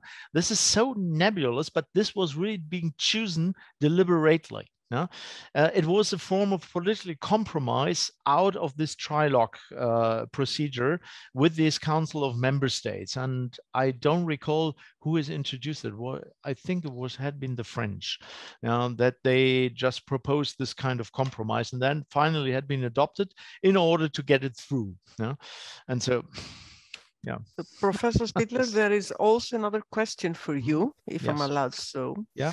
By Ms. Irini Tsikrika. Congratulations on your presentation. My question is on a possible effect of the DSA on the interpretation of Article 8, Paragraph 2 of the Rome II regulation. Whether this approach of territoriality could be influenced by the criterion of globality when it comes to the interpretation of the event giving rise to the damage, as the Court of Justice has already seemed willing to follow in its Nintendo decision.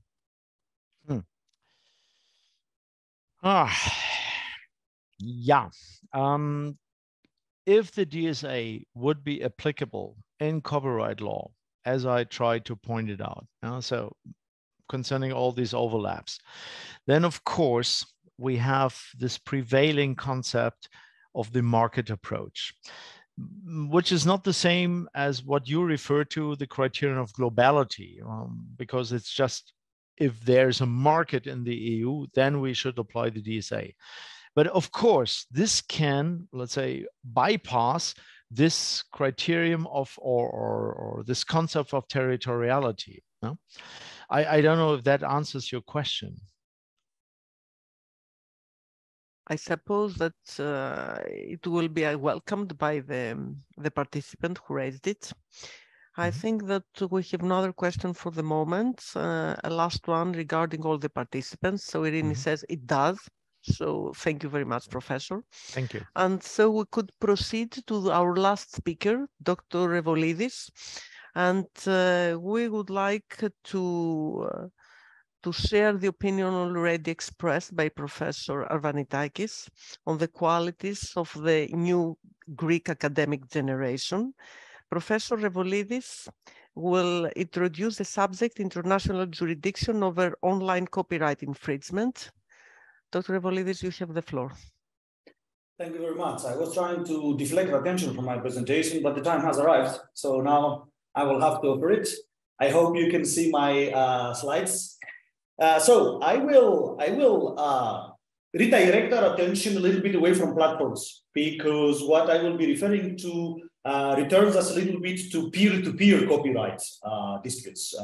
The focus is a little bit more to what users can do between themselves, and not necessarily how platforms are involved in that process.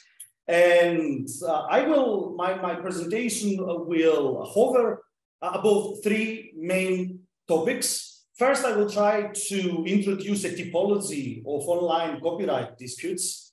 Then I will discuss what is the current status quo on the European Union. And finally, I will reflect on the current status quo. Starting with the typology of online copyright disputes, I think the starting point must be the right of the copyright holder. And as it's well known from general copyright theory, the copyright holder holds two sets of rights, moral rights and economic rights. And I think that for the typology and the jurisdiction of online copyright disputes, this is important because Professor Svantesson has already established in his excellent presentation that there is already national case law that seems to be treating moral rights differently than economic rights. If I'm not mistaken, the Swedish Supreme Court in the Till Then case treated moral rights more akin to the personality rights case law of the Court of Justice of the European Union, and did not really draw from the other case law, which I will introduce on the economic rights. And when we speak about economic rights, I would like to briefly remind that we mostly speak about, at least in terms of EU law, three economic monopolies of the copyright holder: the right of reproduction, the right of distribution, and the right of communication to the public. All three of them can be infringed online, although in varying degrees. I would say that in the majority of cases, it would be the reproduction right and the right of communication to the public that will take the cake, as the right of distribution usually requires the work to be inserted in some kind of tangible medium, and tangible media really circulate around independently and not necessarily only online. Although, as I will explain during the Pinkney case, which is one of the major cases over copyright jurisdiction in the EU, the distribution right was also affected. Now, what are the available options according to the Brussels 1A regulation when we're trying to think where to litigate online copyright infringements? There are two obvious candidates for that. Article 4 of the Brussels 1A regulation, of course, the general jurisdiction of the domicile of the defendant. And of course, the other obvious candidate is Article 7, paragraph 2, the place where the harmful event occurred or may occur. And to refresh a little bit our memories, traditionally the Court of Justice of the European Union, when it refers to Article 7, paragraph 2, it says that in essence, this is a dual jurisdictional value, because it opens up a window both at the place where the casual event took place, that is the illegal activity that gives rise to the damages, but also it's also the place where the damages occur. And while all this is, of course, sounds easy in theory, it is interesting to see how things played out in reality. There are two crucial CJEU cases. There is the third one, the High Hotel, which I'm not mentioning here, and I'm not mentioning because High Hotel was mostly conducted offline.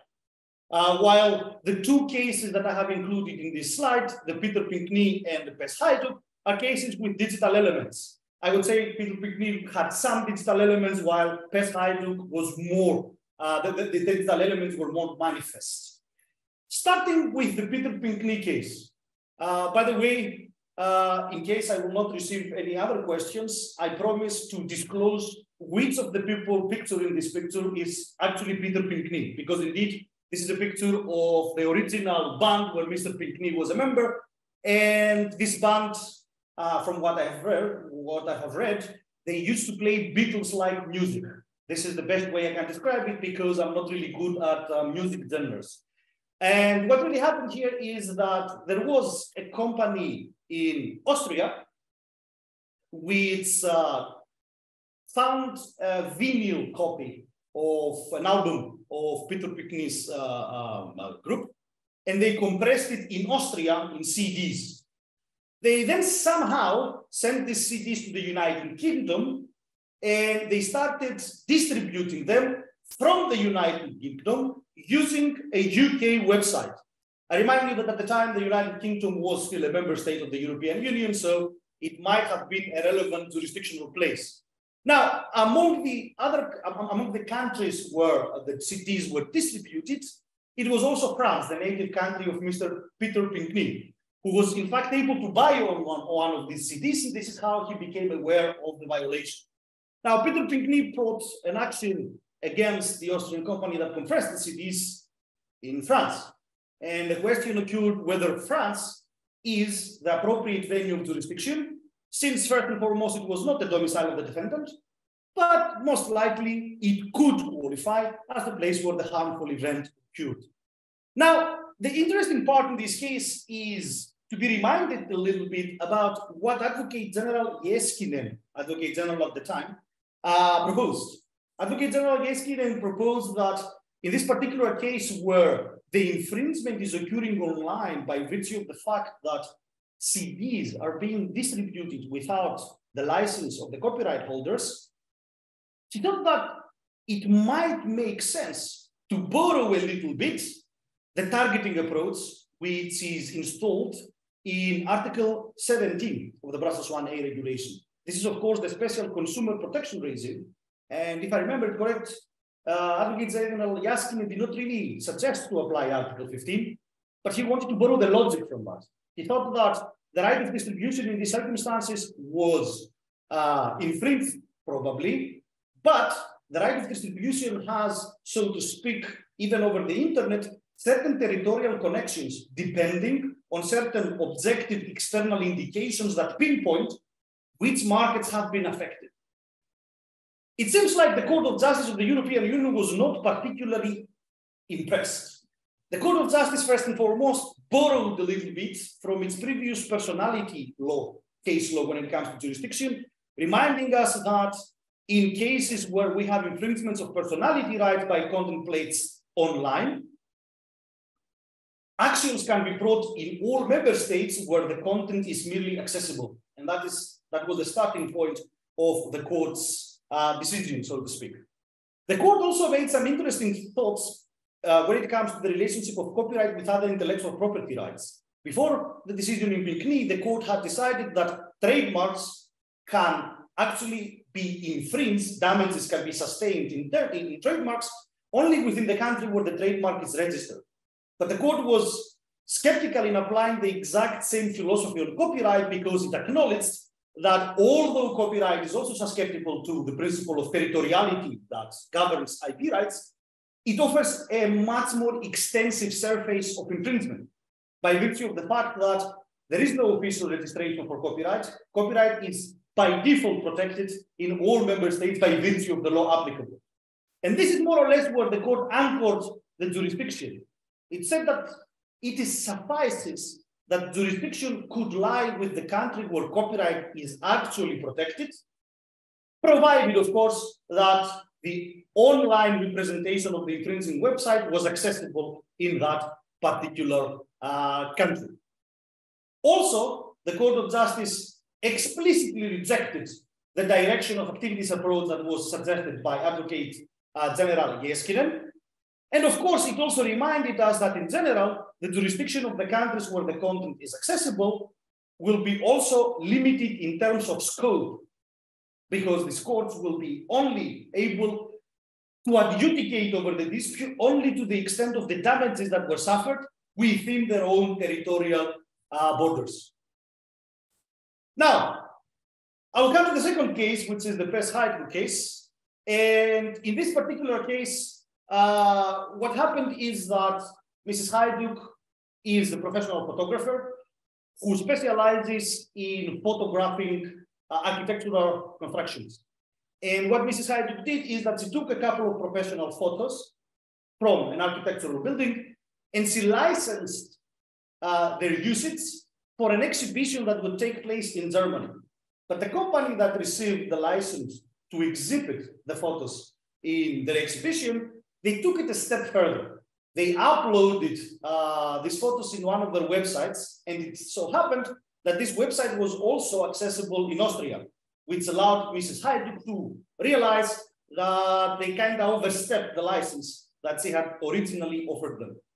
Now, the way Mrs. Hajduk viewed the case was that while she could sue in Germany, where it is the domicile of the defendant, by virtue of the fact that the website was accessible in Austria, she could also sue in Austria in terms of Article 7, Paragraph 2 of the Brussels 1A regulation, following up, of course, also what the court decided on Pinkney. Energieagentur had a different view on the case. They considered that, well, Germany could be a possible venue of jurisdiction, but not necessarily Austria, because they were not specifically targeting the Austrian market with their website. It was just a coincidence that the website was available there, so they were trying to scrap Austria as a possible jurisdictional venue. It's also interesting to remember how Advocate General Cruz-Villallón viewed this case, because in this particular case, Advocate General Cruz-Villallón made a very radical proposal, I would say. He said that, in essence, the extraterritorial infringement of the online infringement of copyright, by virtue of the fact of the material nature of the right and also the global outreach of the internet, renders the application of Article 7, Paragraph 2 of the Brussels 1A regulation impossible. And he, in fact, said, forget about Article 7, Paragraph 2. In such situations where, by definition, the content is available everywhere, Article 7, Paragraph 2 is completely negated, and we have to go back to the domicile of the defendant. Important, of course, in this equation is what the court thought about all that. Well, first and foremost, the court reiterated that copyright is automatically protected in all member states, and therefore, copyright is capable of being infringed in all member states where they are protected. The court also reminded us that it does not want to adopt a targeting approach like the one proposed by Advocate General Yespinen and suggested by Energieagentur in this particular case. But in essence, the court said that for the purposes of Article 7, Paragraph 2 of the Brussels 1A regulation, the excerpt of the decision that I use here refers to the old Article 5, Paragraph 3, but in reality is nowadays Article 7, Paragraph 2 of the Brussels 1A regulation. In essence, it said that international copyright infringements can be adjudicated before all the courts where the infringing content is merely accessible. So if I were to visualize how the court viewed the case, it would be the following picture. Probably Mrs. Hajduk would be able to sue all over the European Union because the website of Energieagentur was accessible everywhere. And therefore, if we were to extend the reasoning of the court, the options for Mrs. Hajduk now are plentiful. And therefore, there is a lot of, so to speak, leeway to design the litigation strategies. Now, I would like to reflect a little bit on the current status quo, on what the court has said so far. And when I will try to reflect, I want to be fair. I understand that the ways to reflect on this decision are plentiful in the sense that each commentator applies different benchmarks in order to assess what the court has told us. So I believe I owe an explanation on what my benchmarks are going to be for reflecting on these decisions. And when reflecting on them, the basic ideas that I have in mind is the following. First and foremost, the Brussels 1A jurisdictional system is based on the principle of the protection of the rights of the defense. The default rule is that we go to the domicile of the defendant, and that derogations from that rule must be interpreted in a restrictive manner. At the same time, that does not necessarily mean that we must always favor the defendant. Another consideration that I will take into account is that according to the Brussels 1A regulation, the teleology of Article 7, which is the provision that we discuss right now, is to allow the dispute to be adjudicated before the courts that are best placed to do justice. And now, of course, there are several considerations to be taken into account here. because this criterion, apart from procedural efficiency, in my opinion, tries to achieve another important target, which is a proper balance between the competing rights of the plaintiff and the defendant. And of course, because I mentioned procedural efficiency, that should also be taken into account when assessing what the court has presented as a solution.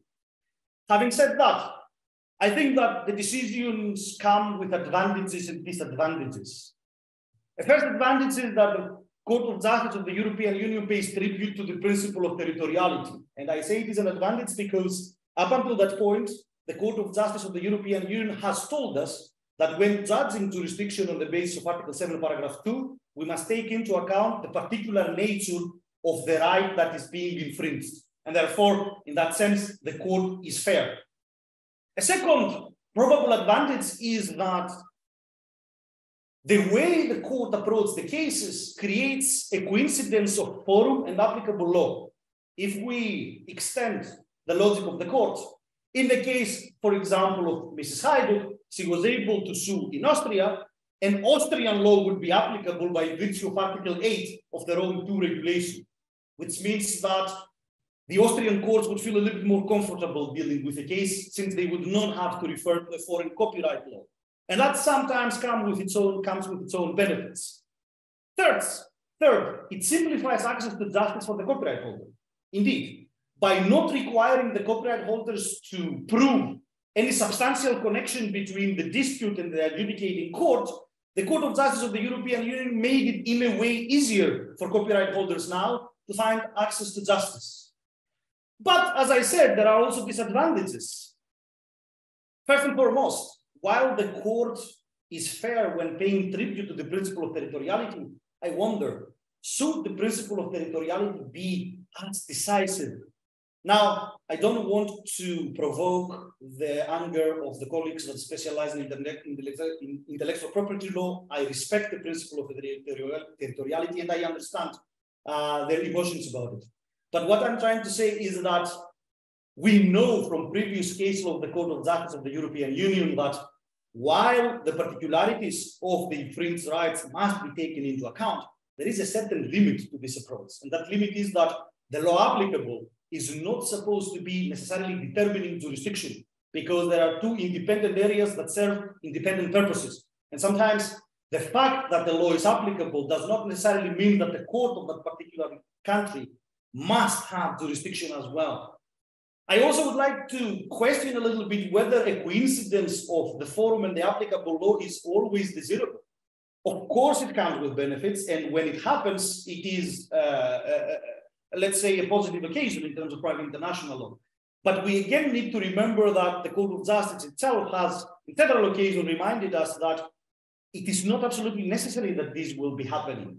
And of course, the last disadvantage that I would see is that the decisions of the court in Pinkney and Hajduk, in large parts, replicate the mosaic approach of the Sheffield case law. And again, while I have respect for the mosaic approach, and I will explain why in brief, I do realize that the mosaic approach comes with all kinds of different limitations. For example, it creates a huge multiplication of available fora. In the case of Hajduk, that would be the outcome. And that comes, of course, with disadvantages. First and foremost, for the copyright holder, in order to be able to collect the damages, they will have to split now their actions into 27 different member states. They don't have, other than the domicile of the defendant, the venue where they can collect all their damages. The mosaic approach also creates problems with the scope of the remedies, which we have discussed a lot today.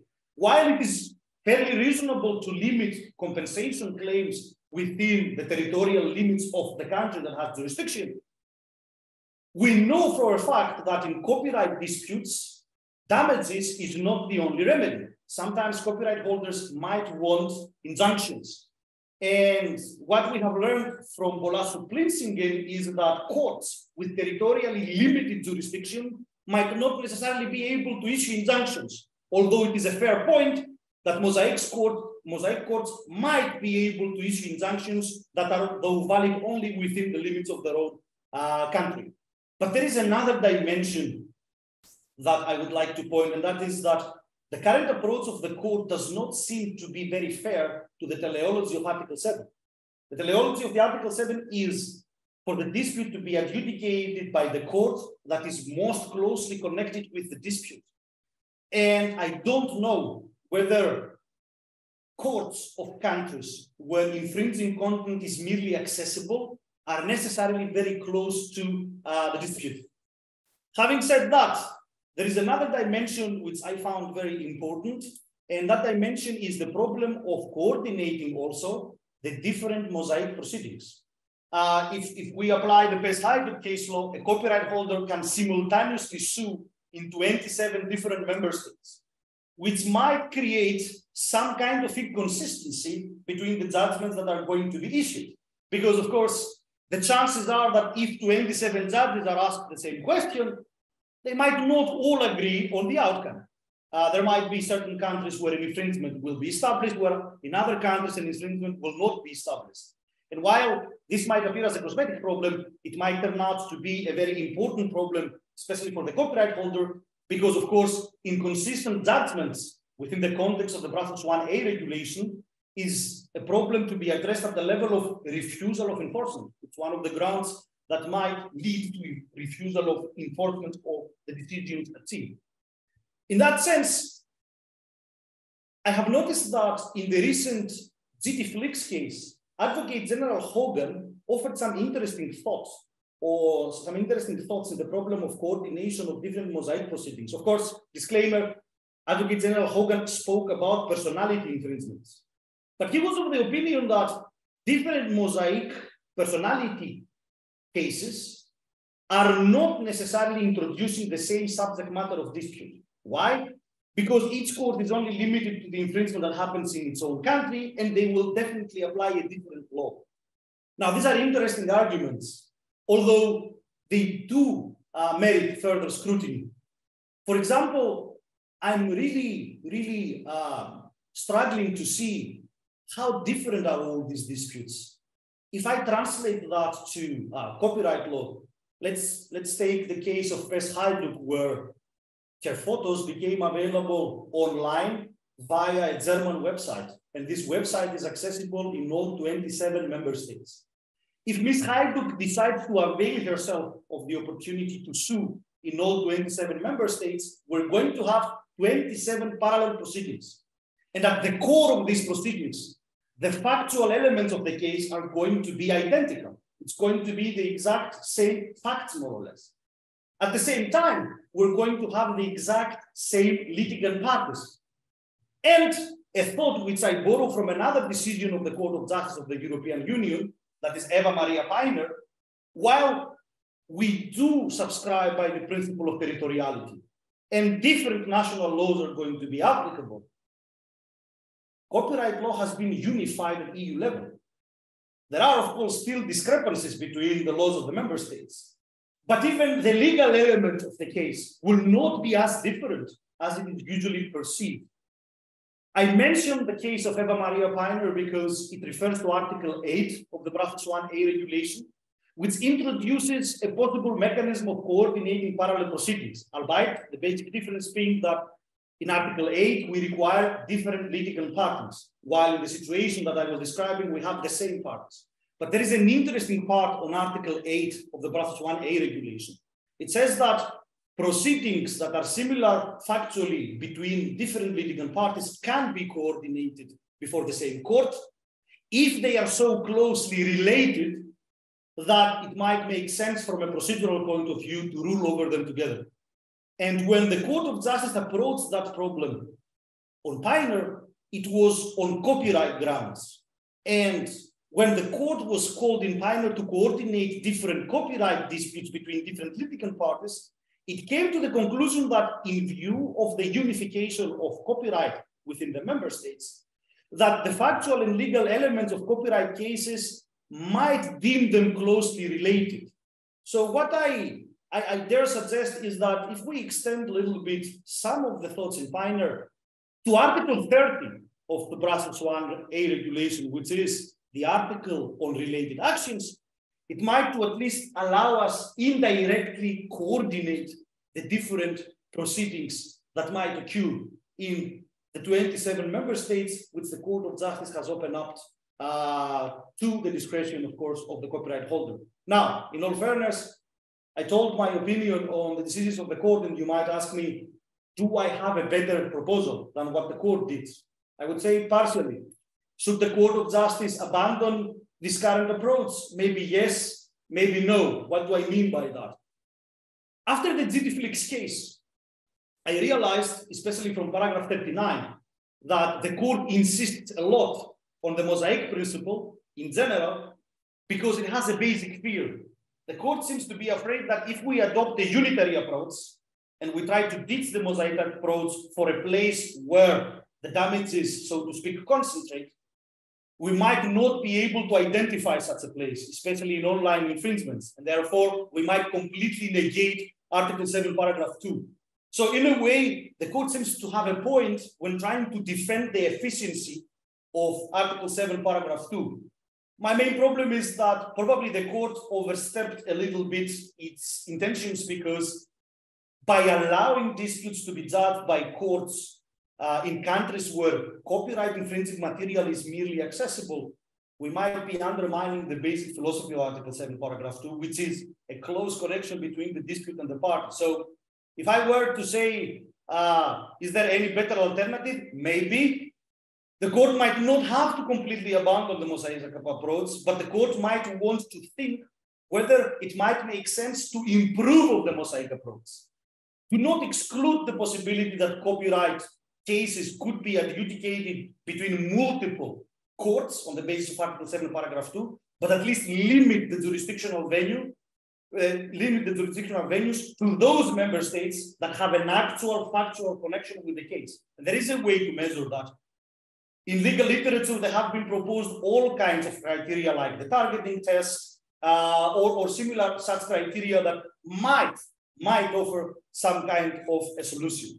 Having said that, these were my last comments. Thank you very much for your attention, and I'm very happy to answer all questions, including who actually is Mr. Pinckney in the photo that I included in the relevant slide.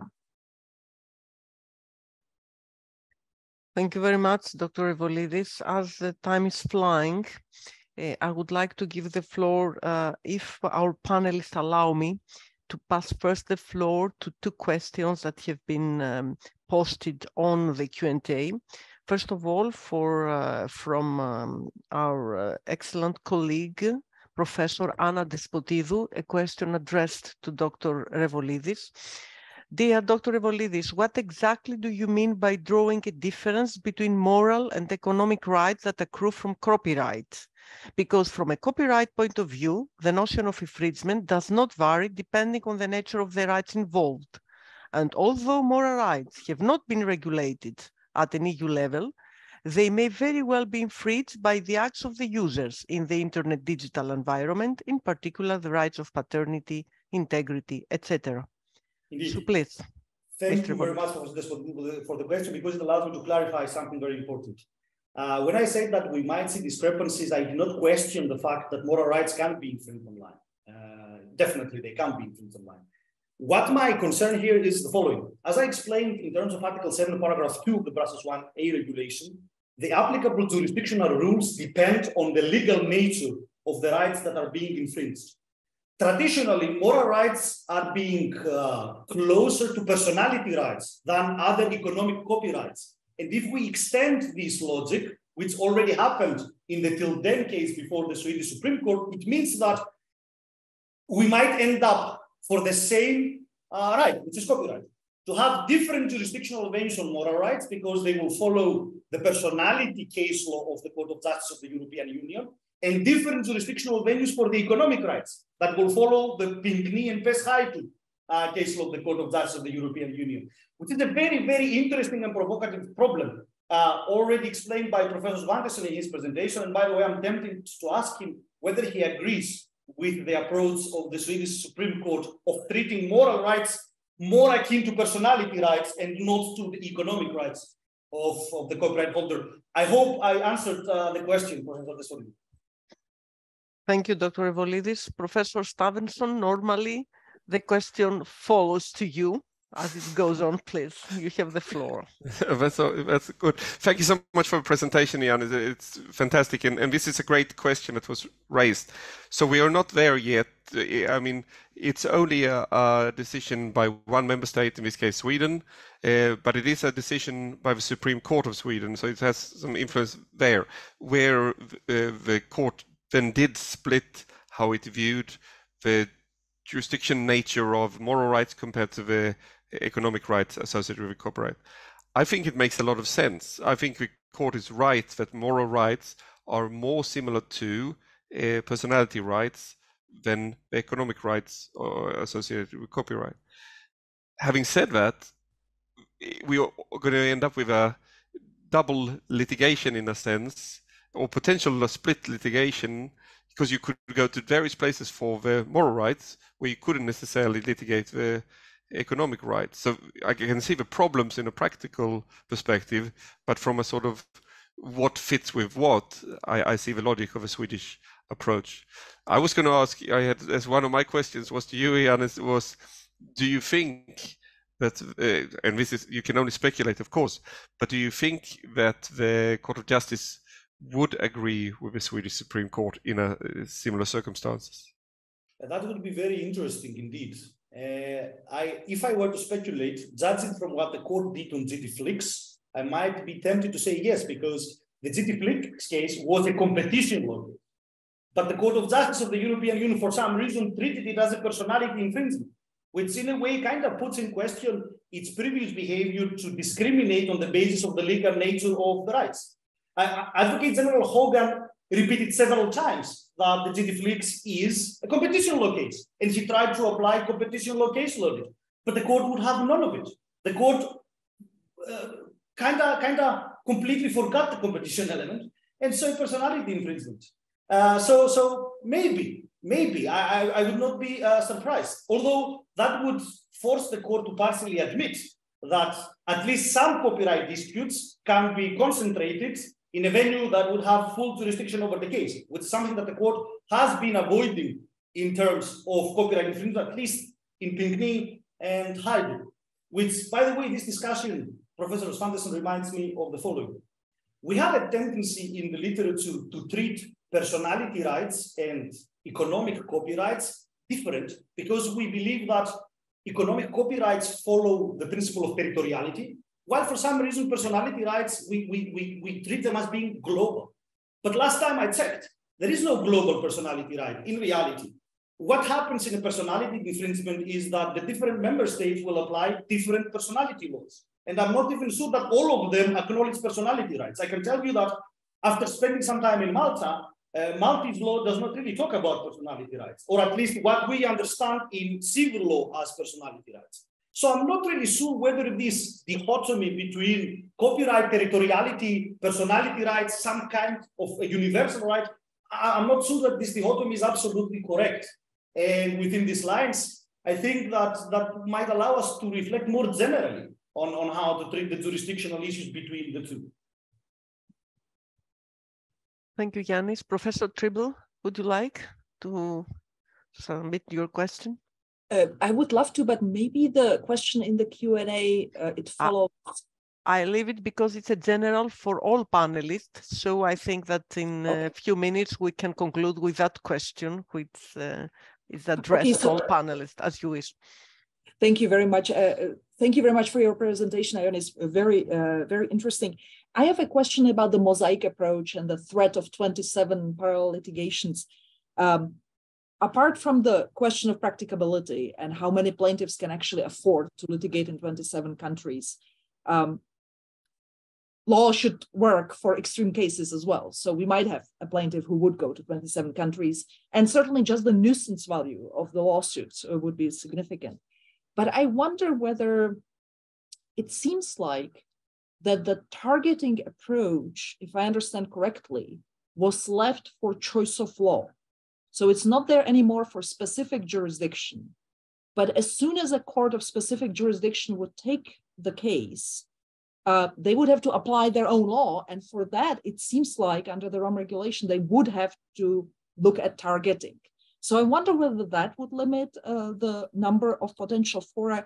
And also going back actually to Professor Athanasiou's question, I wonder, when the case goes on, accessibility alone will not do. I mean, the court will probably not award any damages, even statutory damages, without some evidence of actual infringement. So again, I don't want to discount the nuisance value and the defendant having to face 27 lawsuits, but I wonder whether we should perhaps worry about it less in practice. I'm not sure. Yes, that is a very valid observation. Thank you, Professor Trimble. And I agree with you that the merits of the case might rationalize a little bit the final outcomes in the different member states. Having said that, first and foremost, if somebody has the economic depth to sue in all 27, and some copyright holders might be able, that might mean that the defendant might not appear in all 27 member states. So more than the merits of the case, it will become an issue of how individual procedural laws deal with the absence of the defendant. And I can tell you, for example, that in Greece, we have a rather strict regime. If the defendant is not present, they deem to lose on the merits of the case, and they're going to lose one instance of justice, so to speak. Also, of course, it is interesting because what you just explained, it was used by the court as an argument on not to make this assessment at the jurisdictional level. But I wonder, is it this the first time in legal terms that the same set of facts can have both procedural and substantive law consequences? Because in other phenomena that happens. And I believe that it could somehow help rationalize the jurisdictional level to even remove the temptation of going as far. And of course, at the level of coordinating the different proceedings, while we might objectively make an assessment on whether a court will indeed find an infringement or not, are we always certain on the preamble? Because what we assess beforehand as a defendant might not turn out to play as such before a judge. The judge might find a minimal contact, but he might nonetheless still be satisfied that enough was done for infringement to be found in this country.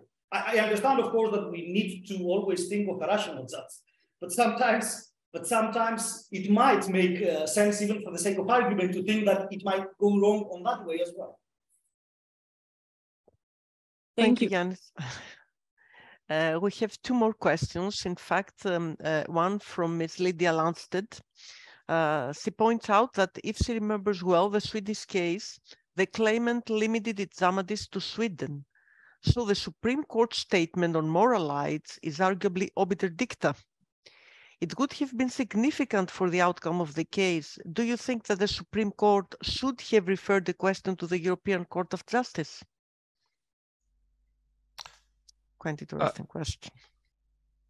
I mean, Ioannis might want to add to that too, but yes, it is. You can see it that way because it's true that the claim was limited to damage happening in Sweden, but it's still a fact that the court, in relation to moral rights, based its jurisdictional analysis on the e-date reasoning. So I would not necessarily say that it is an obiter. It used different grounds for finding jurisdiction for the economic rights and for the moral rights. So that, I think, is the core of the decision. Should they have referred it to the Court of Justice? Probably would have made it more interesting. But I can see why they didn't, since they saw it then as obviously in line with such a recently decided case, perhaps. Thank you, and I will proceed with the last question as far as I can see. And I thank Yuri Karlas for her patience. Maybe this question is out of the context of the presentation. Still, I believe it's food for thought.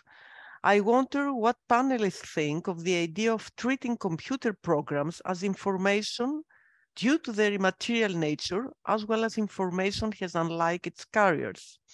The issue here is about the freedom of use of information and its conflict with copyright.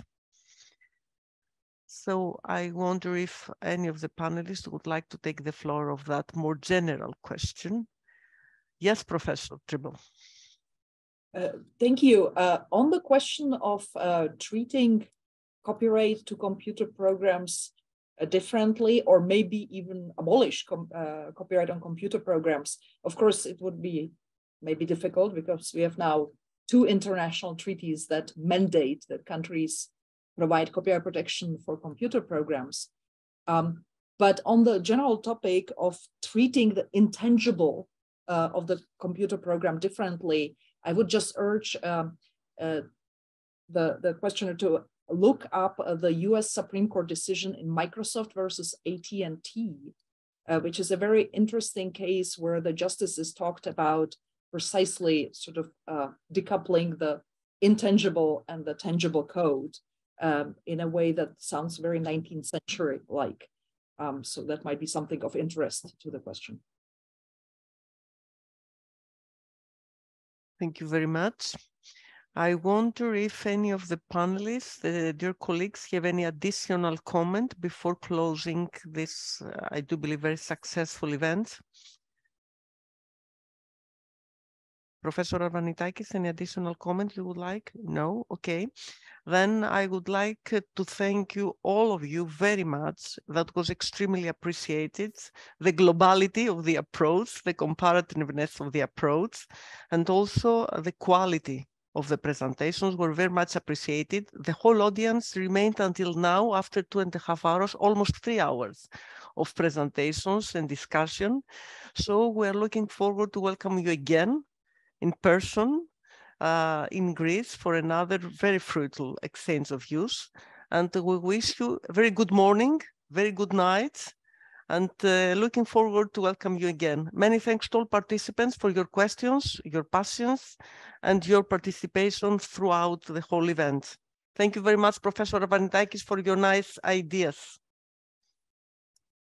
All the best.